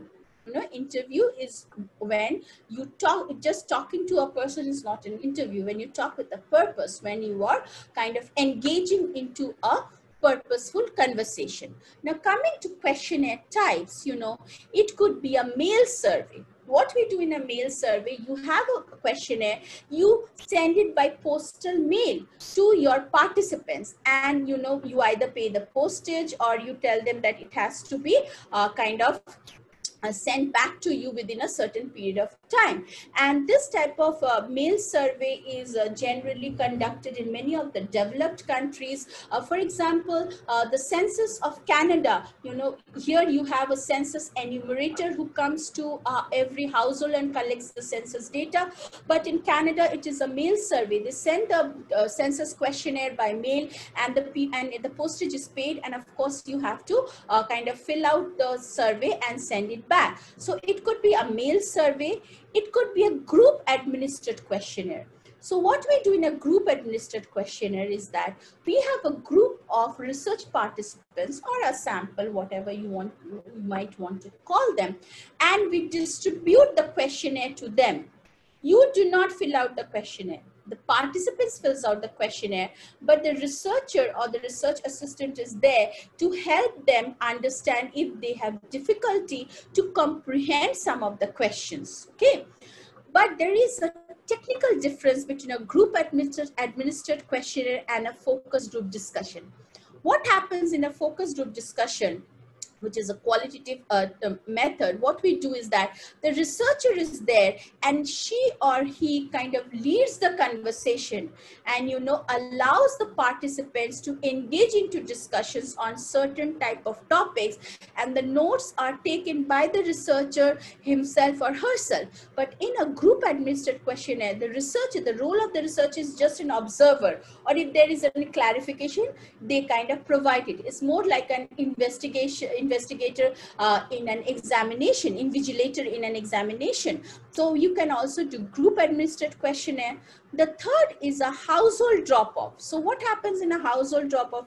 You go to each household and you give the questionnaire and you tell them that I'll come on certain date and certain time to pick up the questionnaire. So again, it is, you know, done by the participants, and here instead of sending it by mail, you go and you kind of bring it back. And the difference between a mail survey and a household drop-off is that the chances of the response rates in household drop-off might be higher, because when they see you in person, they might think, okay, and I'll fill it up. But think about the innumerable mails that you get and you think, oh, I have to kind of fill it up and send it. You might just cross the day also, the date for posting the questionnaire. So there's a kind of tactical difference and advantage and disadvantage in this type of questionnaire.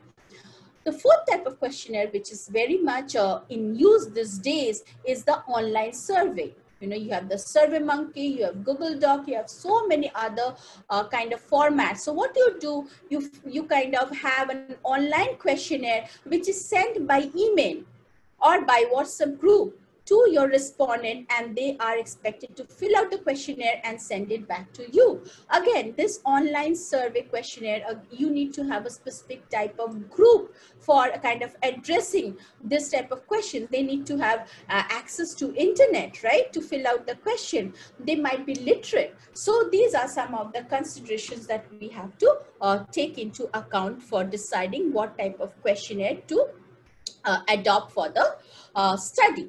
The next is the interview. Interview, you know, we could have the personal interview, which is the most common form of interview that we are accustomed to, where you kind of interview the person, the participant in person. Then we have telephone interview.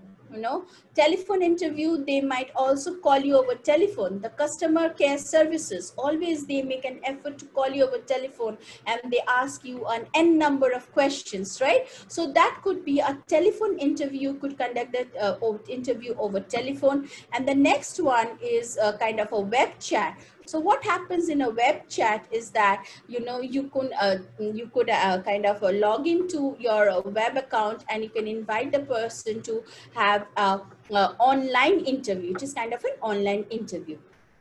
Now, having kind of designated the different types of questionnaires and the interview methods, what I would like to draw your attention towards, and this is very important, and many times we forego things. We just, decide. We said, this is what I'm going to do. But as I said, there has to be proper rationale behind a decision. And therefore, it is very important to take into consideration certain factors before selecting the research method.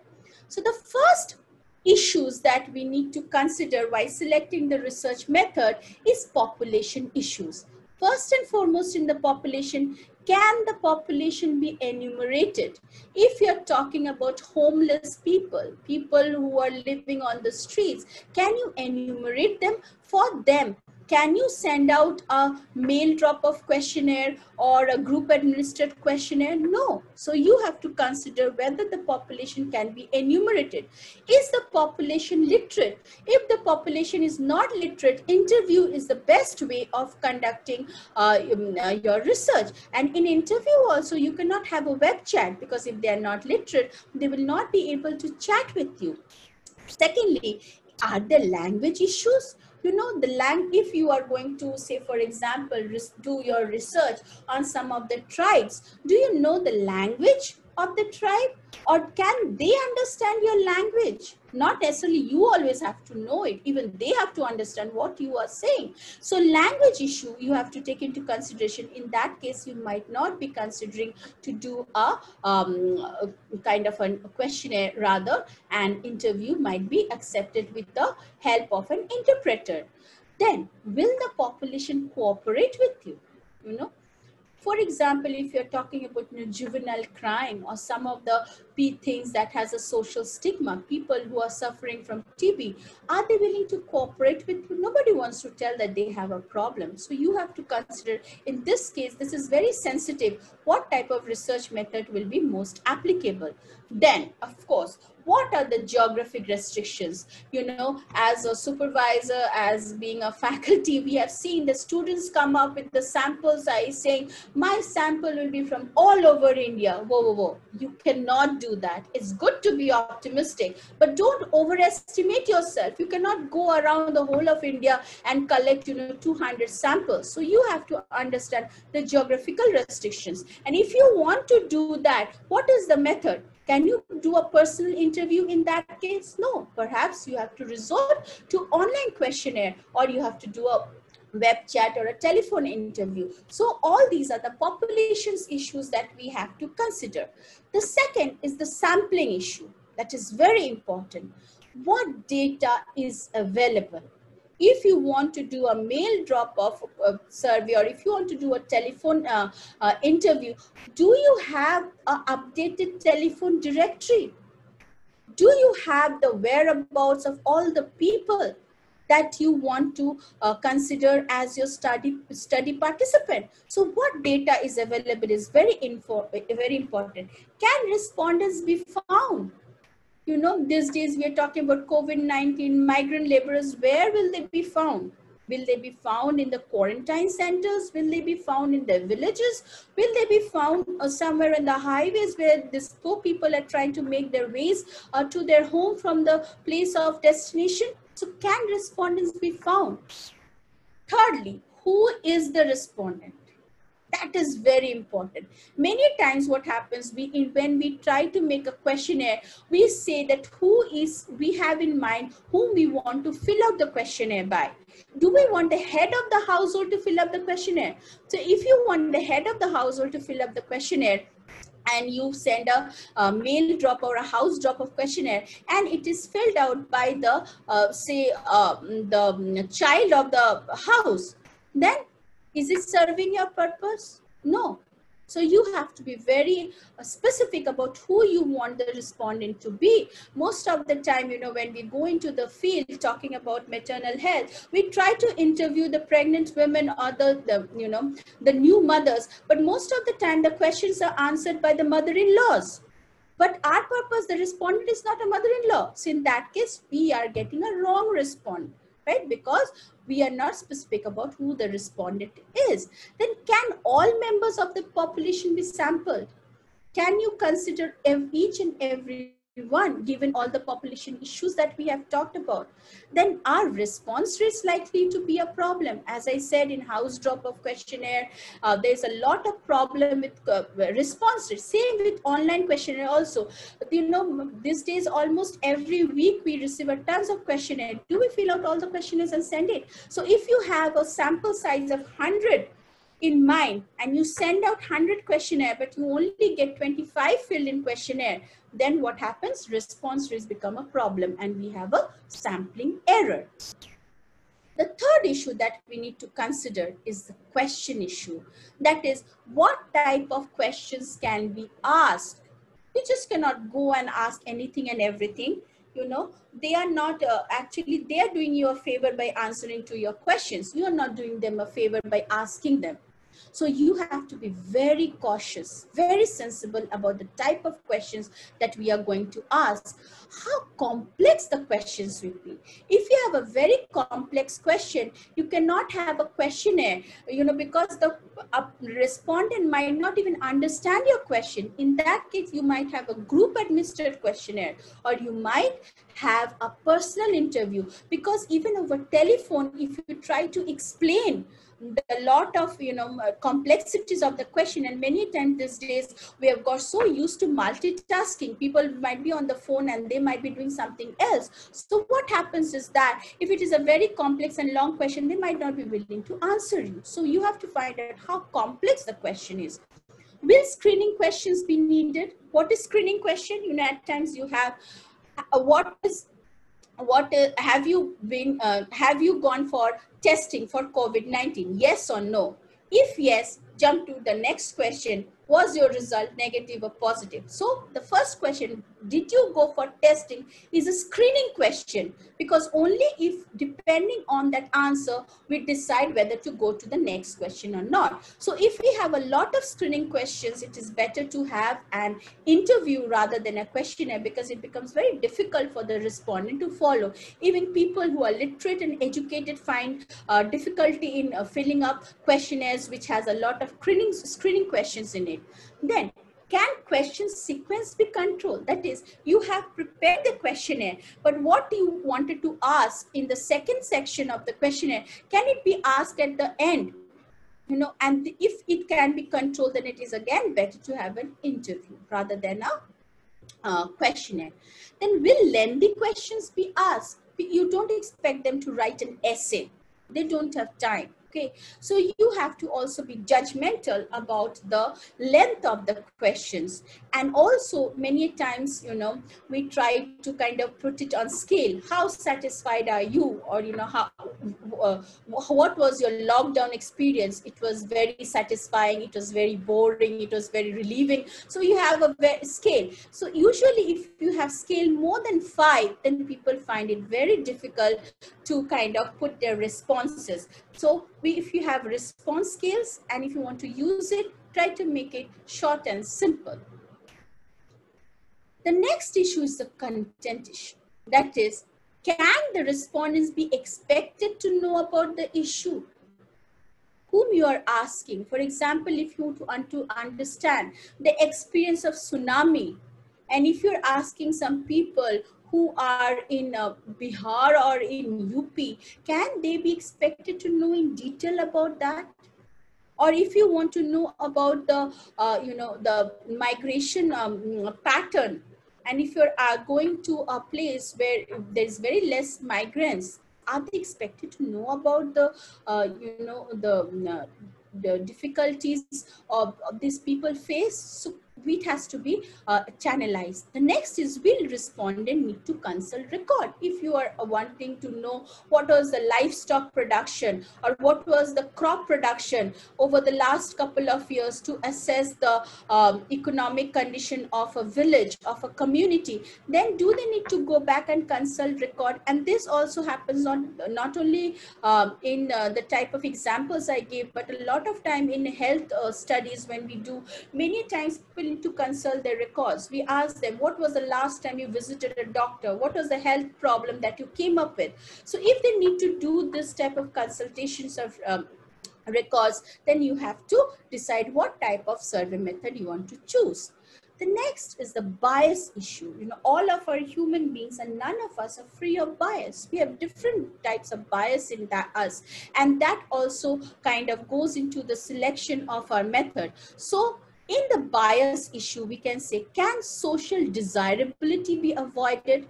Caste bias, class bias, don't try to impose, you know, if coming from an upper caste, you try to do research on the lower caste people, or you want to, from a marginalized background, if you want to do on the mainstream people, you know, bias could be either ways. It could be a marginalized bias, it could be a mainstream bias. So can these things be avoided?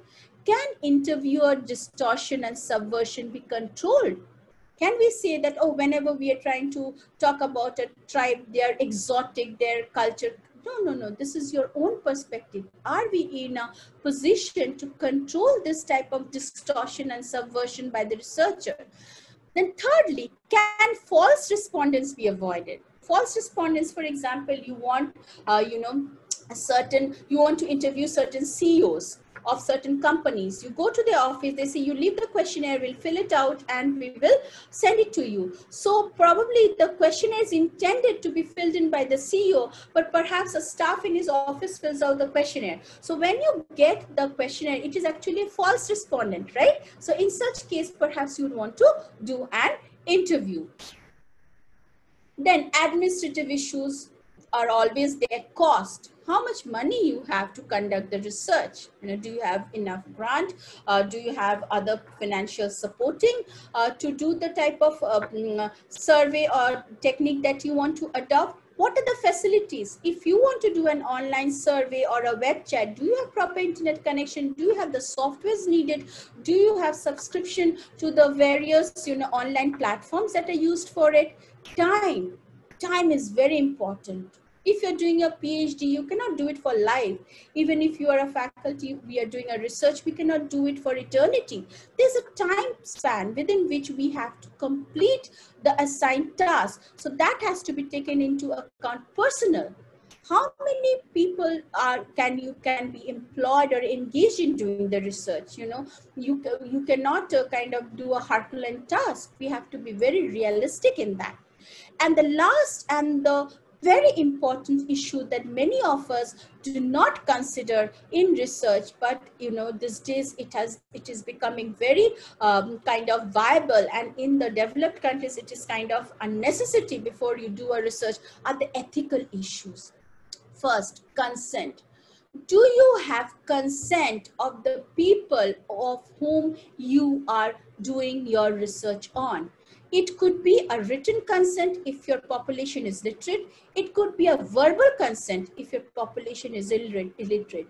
These days you will see, you might have seen your WhatsApp and media being flooded with, you know, showing people who are in need, and there are, you know, good Samaritans who are going to help them. They're clicking pictures and, you know, trying to draw narratives. But do you have the consent of these people to use their pictures in your research? Did they allow you to do that? If not, it is unethical. So we need the consent of our research participants. Confidentiality in research is very important. You know, when people give out certain information, you have to maintain confidentiality. You have to, we always write in our research chapters, in our publications, that all the names are pseudonyms. Anonymity is maintained, you know, because many times they come out with various sensitive information, so they don't like to give out their name. So we have to build this trust of confidentiality. And the third, I call them the 3 C's of ethical issues, is compensation. If you are talking to them, they are taking out their time either to fill out the questionnaire or to kind of give you, you know, an interview. You need to compensate for their time and the effort. You could either give them a token of appreciation, you could give them honorarium, depending on whatever your budget, or, you know, it is ethical. You cannot give them, you shower them with expensive gifts. Then again, that will lead to false respondents, and your sample might be kind of not a very normal sample. So these are some of the issues that a researcher has to consider and have to be very careful about before choosing their research method. Now, as I said, I'm not going to go into the typical context of qualitative methods, quantitative methods, statistical techniques. I think that, you know, when we have come up to this stage, all of us are kind of accustomed to with this type of methods to certain extent or the other. But what I would like to point out is that, as you know, there is no right or wrong method, as I already said, and not necessarily that we just have to take one method into consideration. We can have a blend of various methods depending on a research question. So, you know, in geography, as geography has evolved from a scientific background, so there was a lot of quantification in geography, lot of numbers were there. But those of us who do, you know, hardcore statistics, we know how to lie with statistics, right? We know that how even numbers can lead to some wrong interpretation and results. So geographers were kind of, and with the influence of other social sciences like anthropology, sociology, we have developed into different more nuanced branches within geography, when we have health geography, medical geography, you know, population geography. So it became necessary not only to put numbers, but also to go beyond the numbers and see that what goes into making of these numbers. And as geographers, we also started to delve into qualitative techniques, interviews, focus group discussions, all these things. But many a time a research question decides that we might need both the use of quantitative as well as qualitative methods.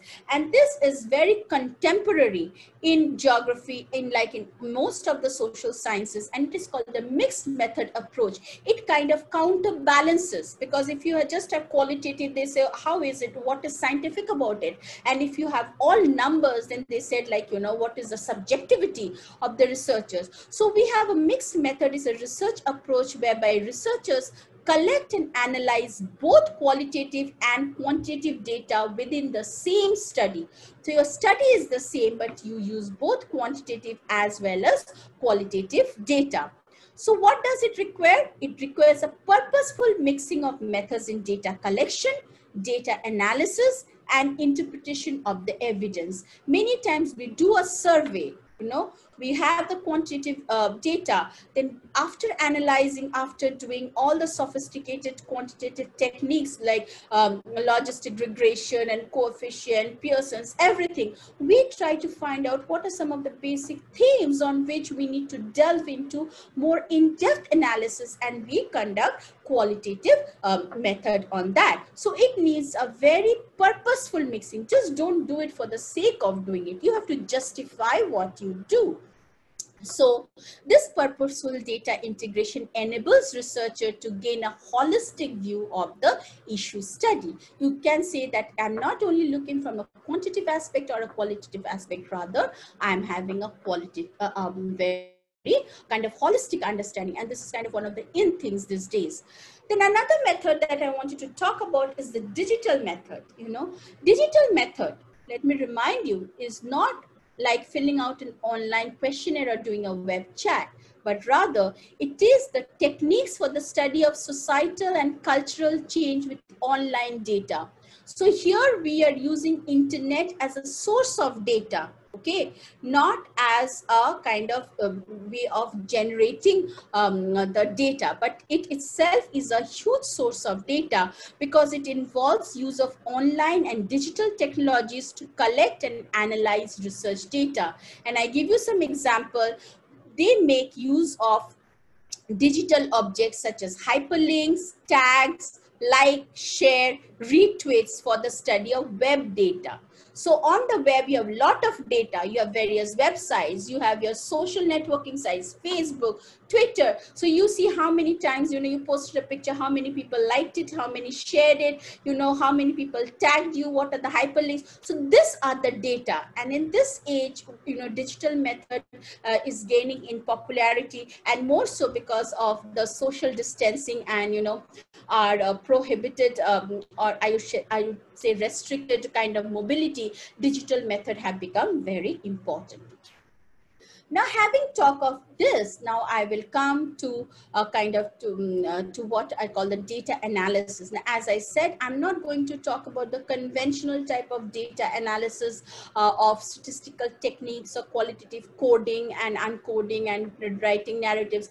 But today I want to expose you to some of the newer type of data analysis that can be done, and also as geographers, which we could readily do. One such analysis is the visual analysis. So in visual analysis, what we do is that we research visual materials. For example, it could be movies, it could be advertisements, it could be newspaper cuttings. So according to Ross, production of empirically grounded response to particular visual materials is known as visual methodologies, and it is very important to justify your interpretation. When you are doing a visual analysis, it is very important to justify why you are interpreting it the way you are doing it. And I'll just give you an example.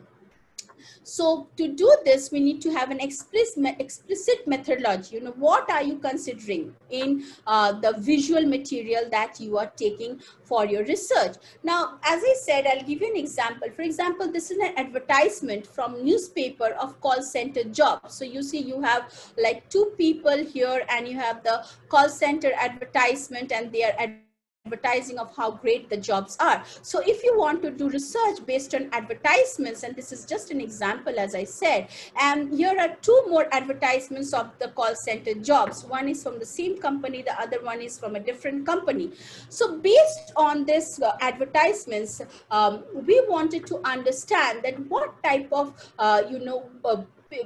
this advertisements try to project an image of a call center worker, that what you would be like to work in a call center. So how will these advertisements allow us to analyze the image of a call center? And as I said, it goes into various, it is a very nuanced type of analysis that you have to do depending on the type of pictures used, the colors, the fonts in the advertisement that are used. And based on all this, you know, we came out to the conclusion, and we had analyzed like 1347, around 1400 advertisements to reach to this slide, what I'm showing you, that creating image of the call center agent.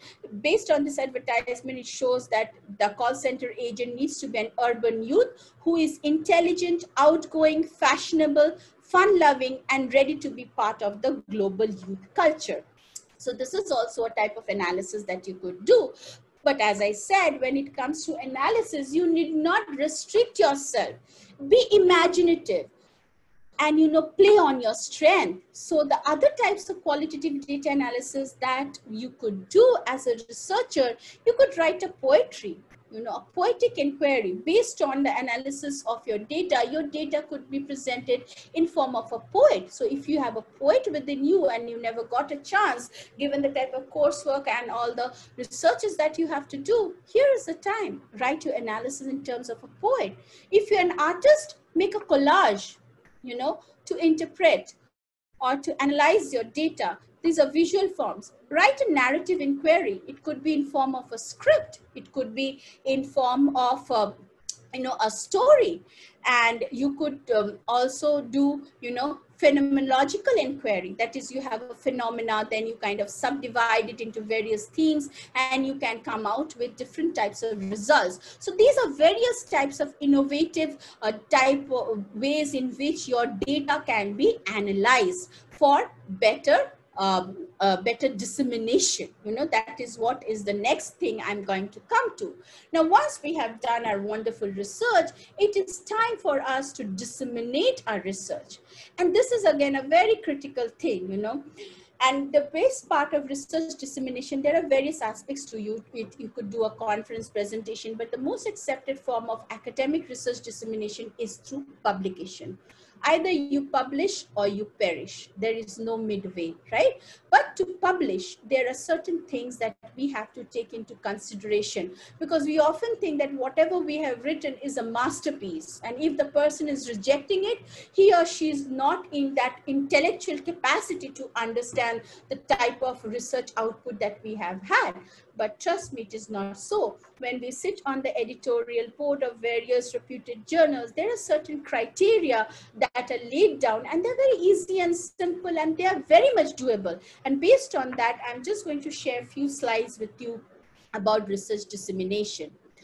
So when we talk about essentials of writing a research paper, I know it is very mind-blogging. So basically we have to first know what is a research paper. It is not your opinion piece. It is not what you think you just write. It has certain structures, certain outlines to it. So it is the culmination of final product of an involved process of research, critical thinking, source evaluation from where you have taken the sources, no Wikipedia please, organization, how well you have organized your research, and of course composition. So these are the various components of a research paper.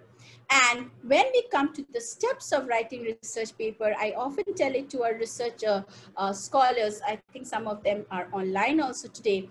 So I say that you choose a topic. First and foremost, choose a topic. Identify an audience. You have to know for whom you are writing.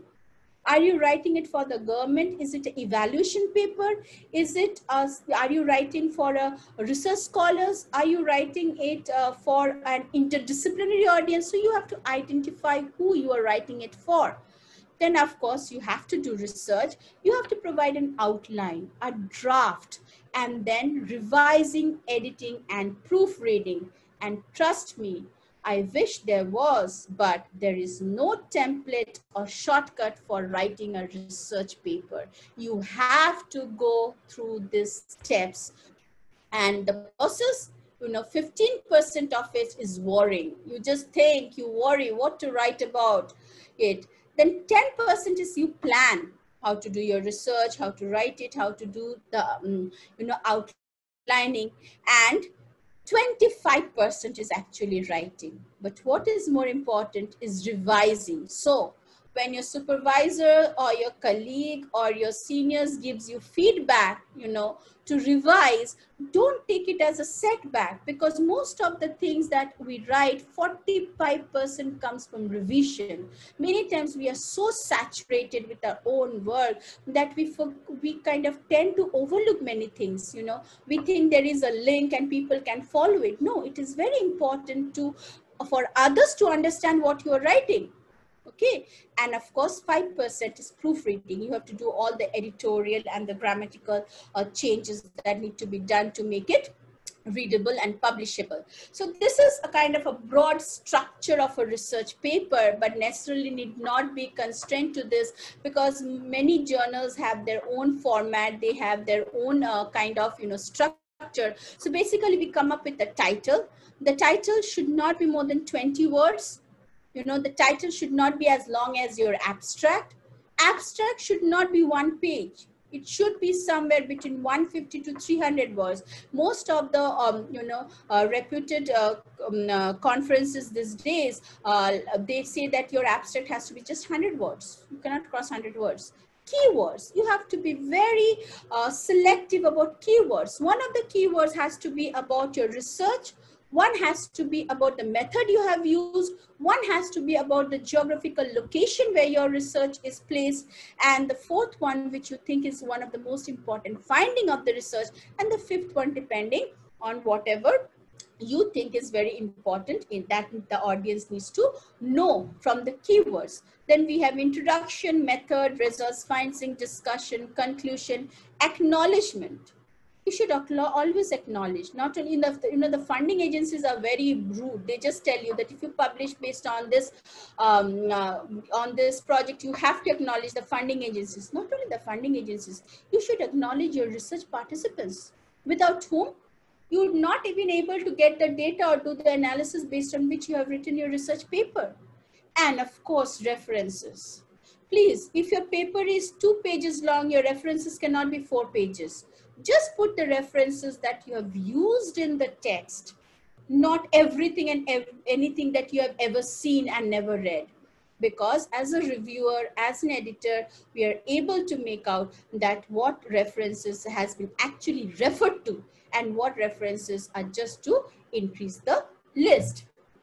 And then editing is the most important part of writing any research paper. So when we talk about editing, 90% of writing is editing.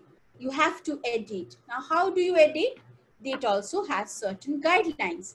First, delete every unnecessary word, you know. Use the synonym option that is given in the Microsoft Word. Have a list of words. Don't repeat the words and don't use flowery languages, you know, because you are actually trying to convey a research finding and research output. So delete every word that is unnecessary. Break down complex sentences. Don't write a sentence which is as long as a paragraph. Write short sentences. If you write short sentences, there is less chance of making mistakes.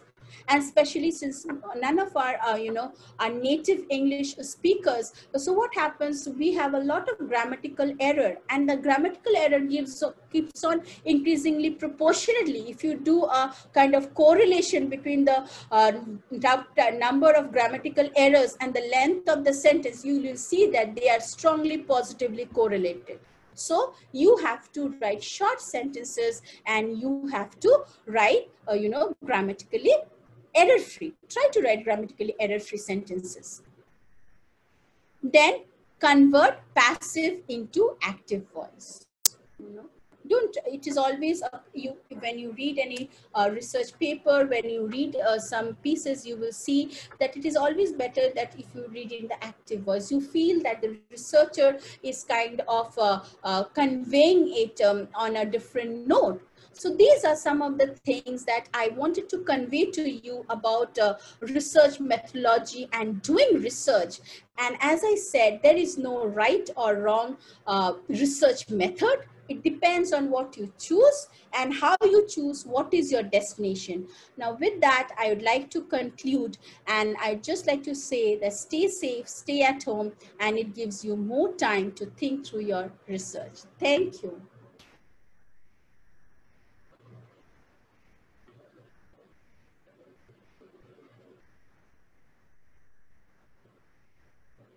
Thank you, ma'am. Thank you for such a nice presentation. We have some questions from our participants. There is one question from Riyanka Shah. Question is, how GIS technique be useful for dealing with health-related problems, especially the mental health? Shall I repeat it? Yes, can you please repeat it? Yeah. Question is, how GIS technique be useful for dealing with health-related problems, especially the mental health?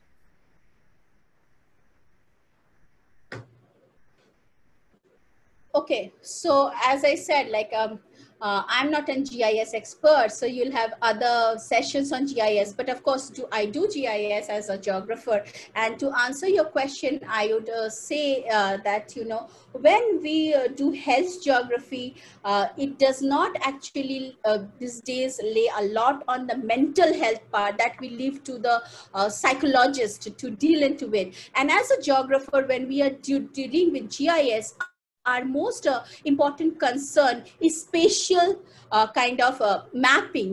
We want to show that how spatially it is kind of segregated or congregated over a place of time. So again, depending, mental health is a very broad term. What exactly in mental health you want to understand, as you have to be very specific. That is the mistake we always make as a researcher. We kind of come up with very broad things, very broader concepts, and we try to kind of fit it. So there is no kind of one thing fits all. You have to understand what exactly in mental health you want to deal with, what problem you want to deal with, and how you want to show a spatial distribution of this problem over a period of time, over a period of region, and then you have to, and accordingly you have to choose the techniques.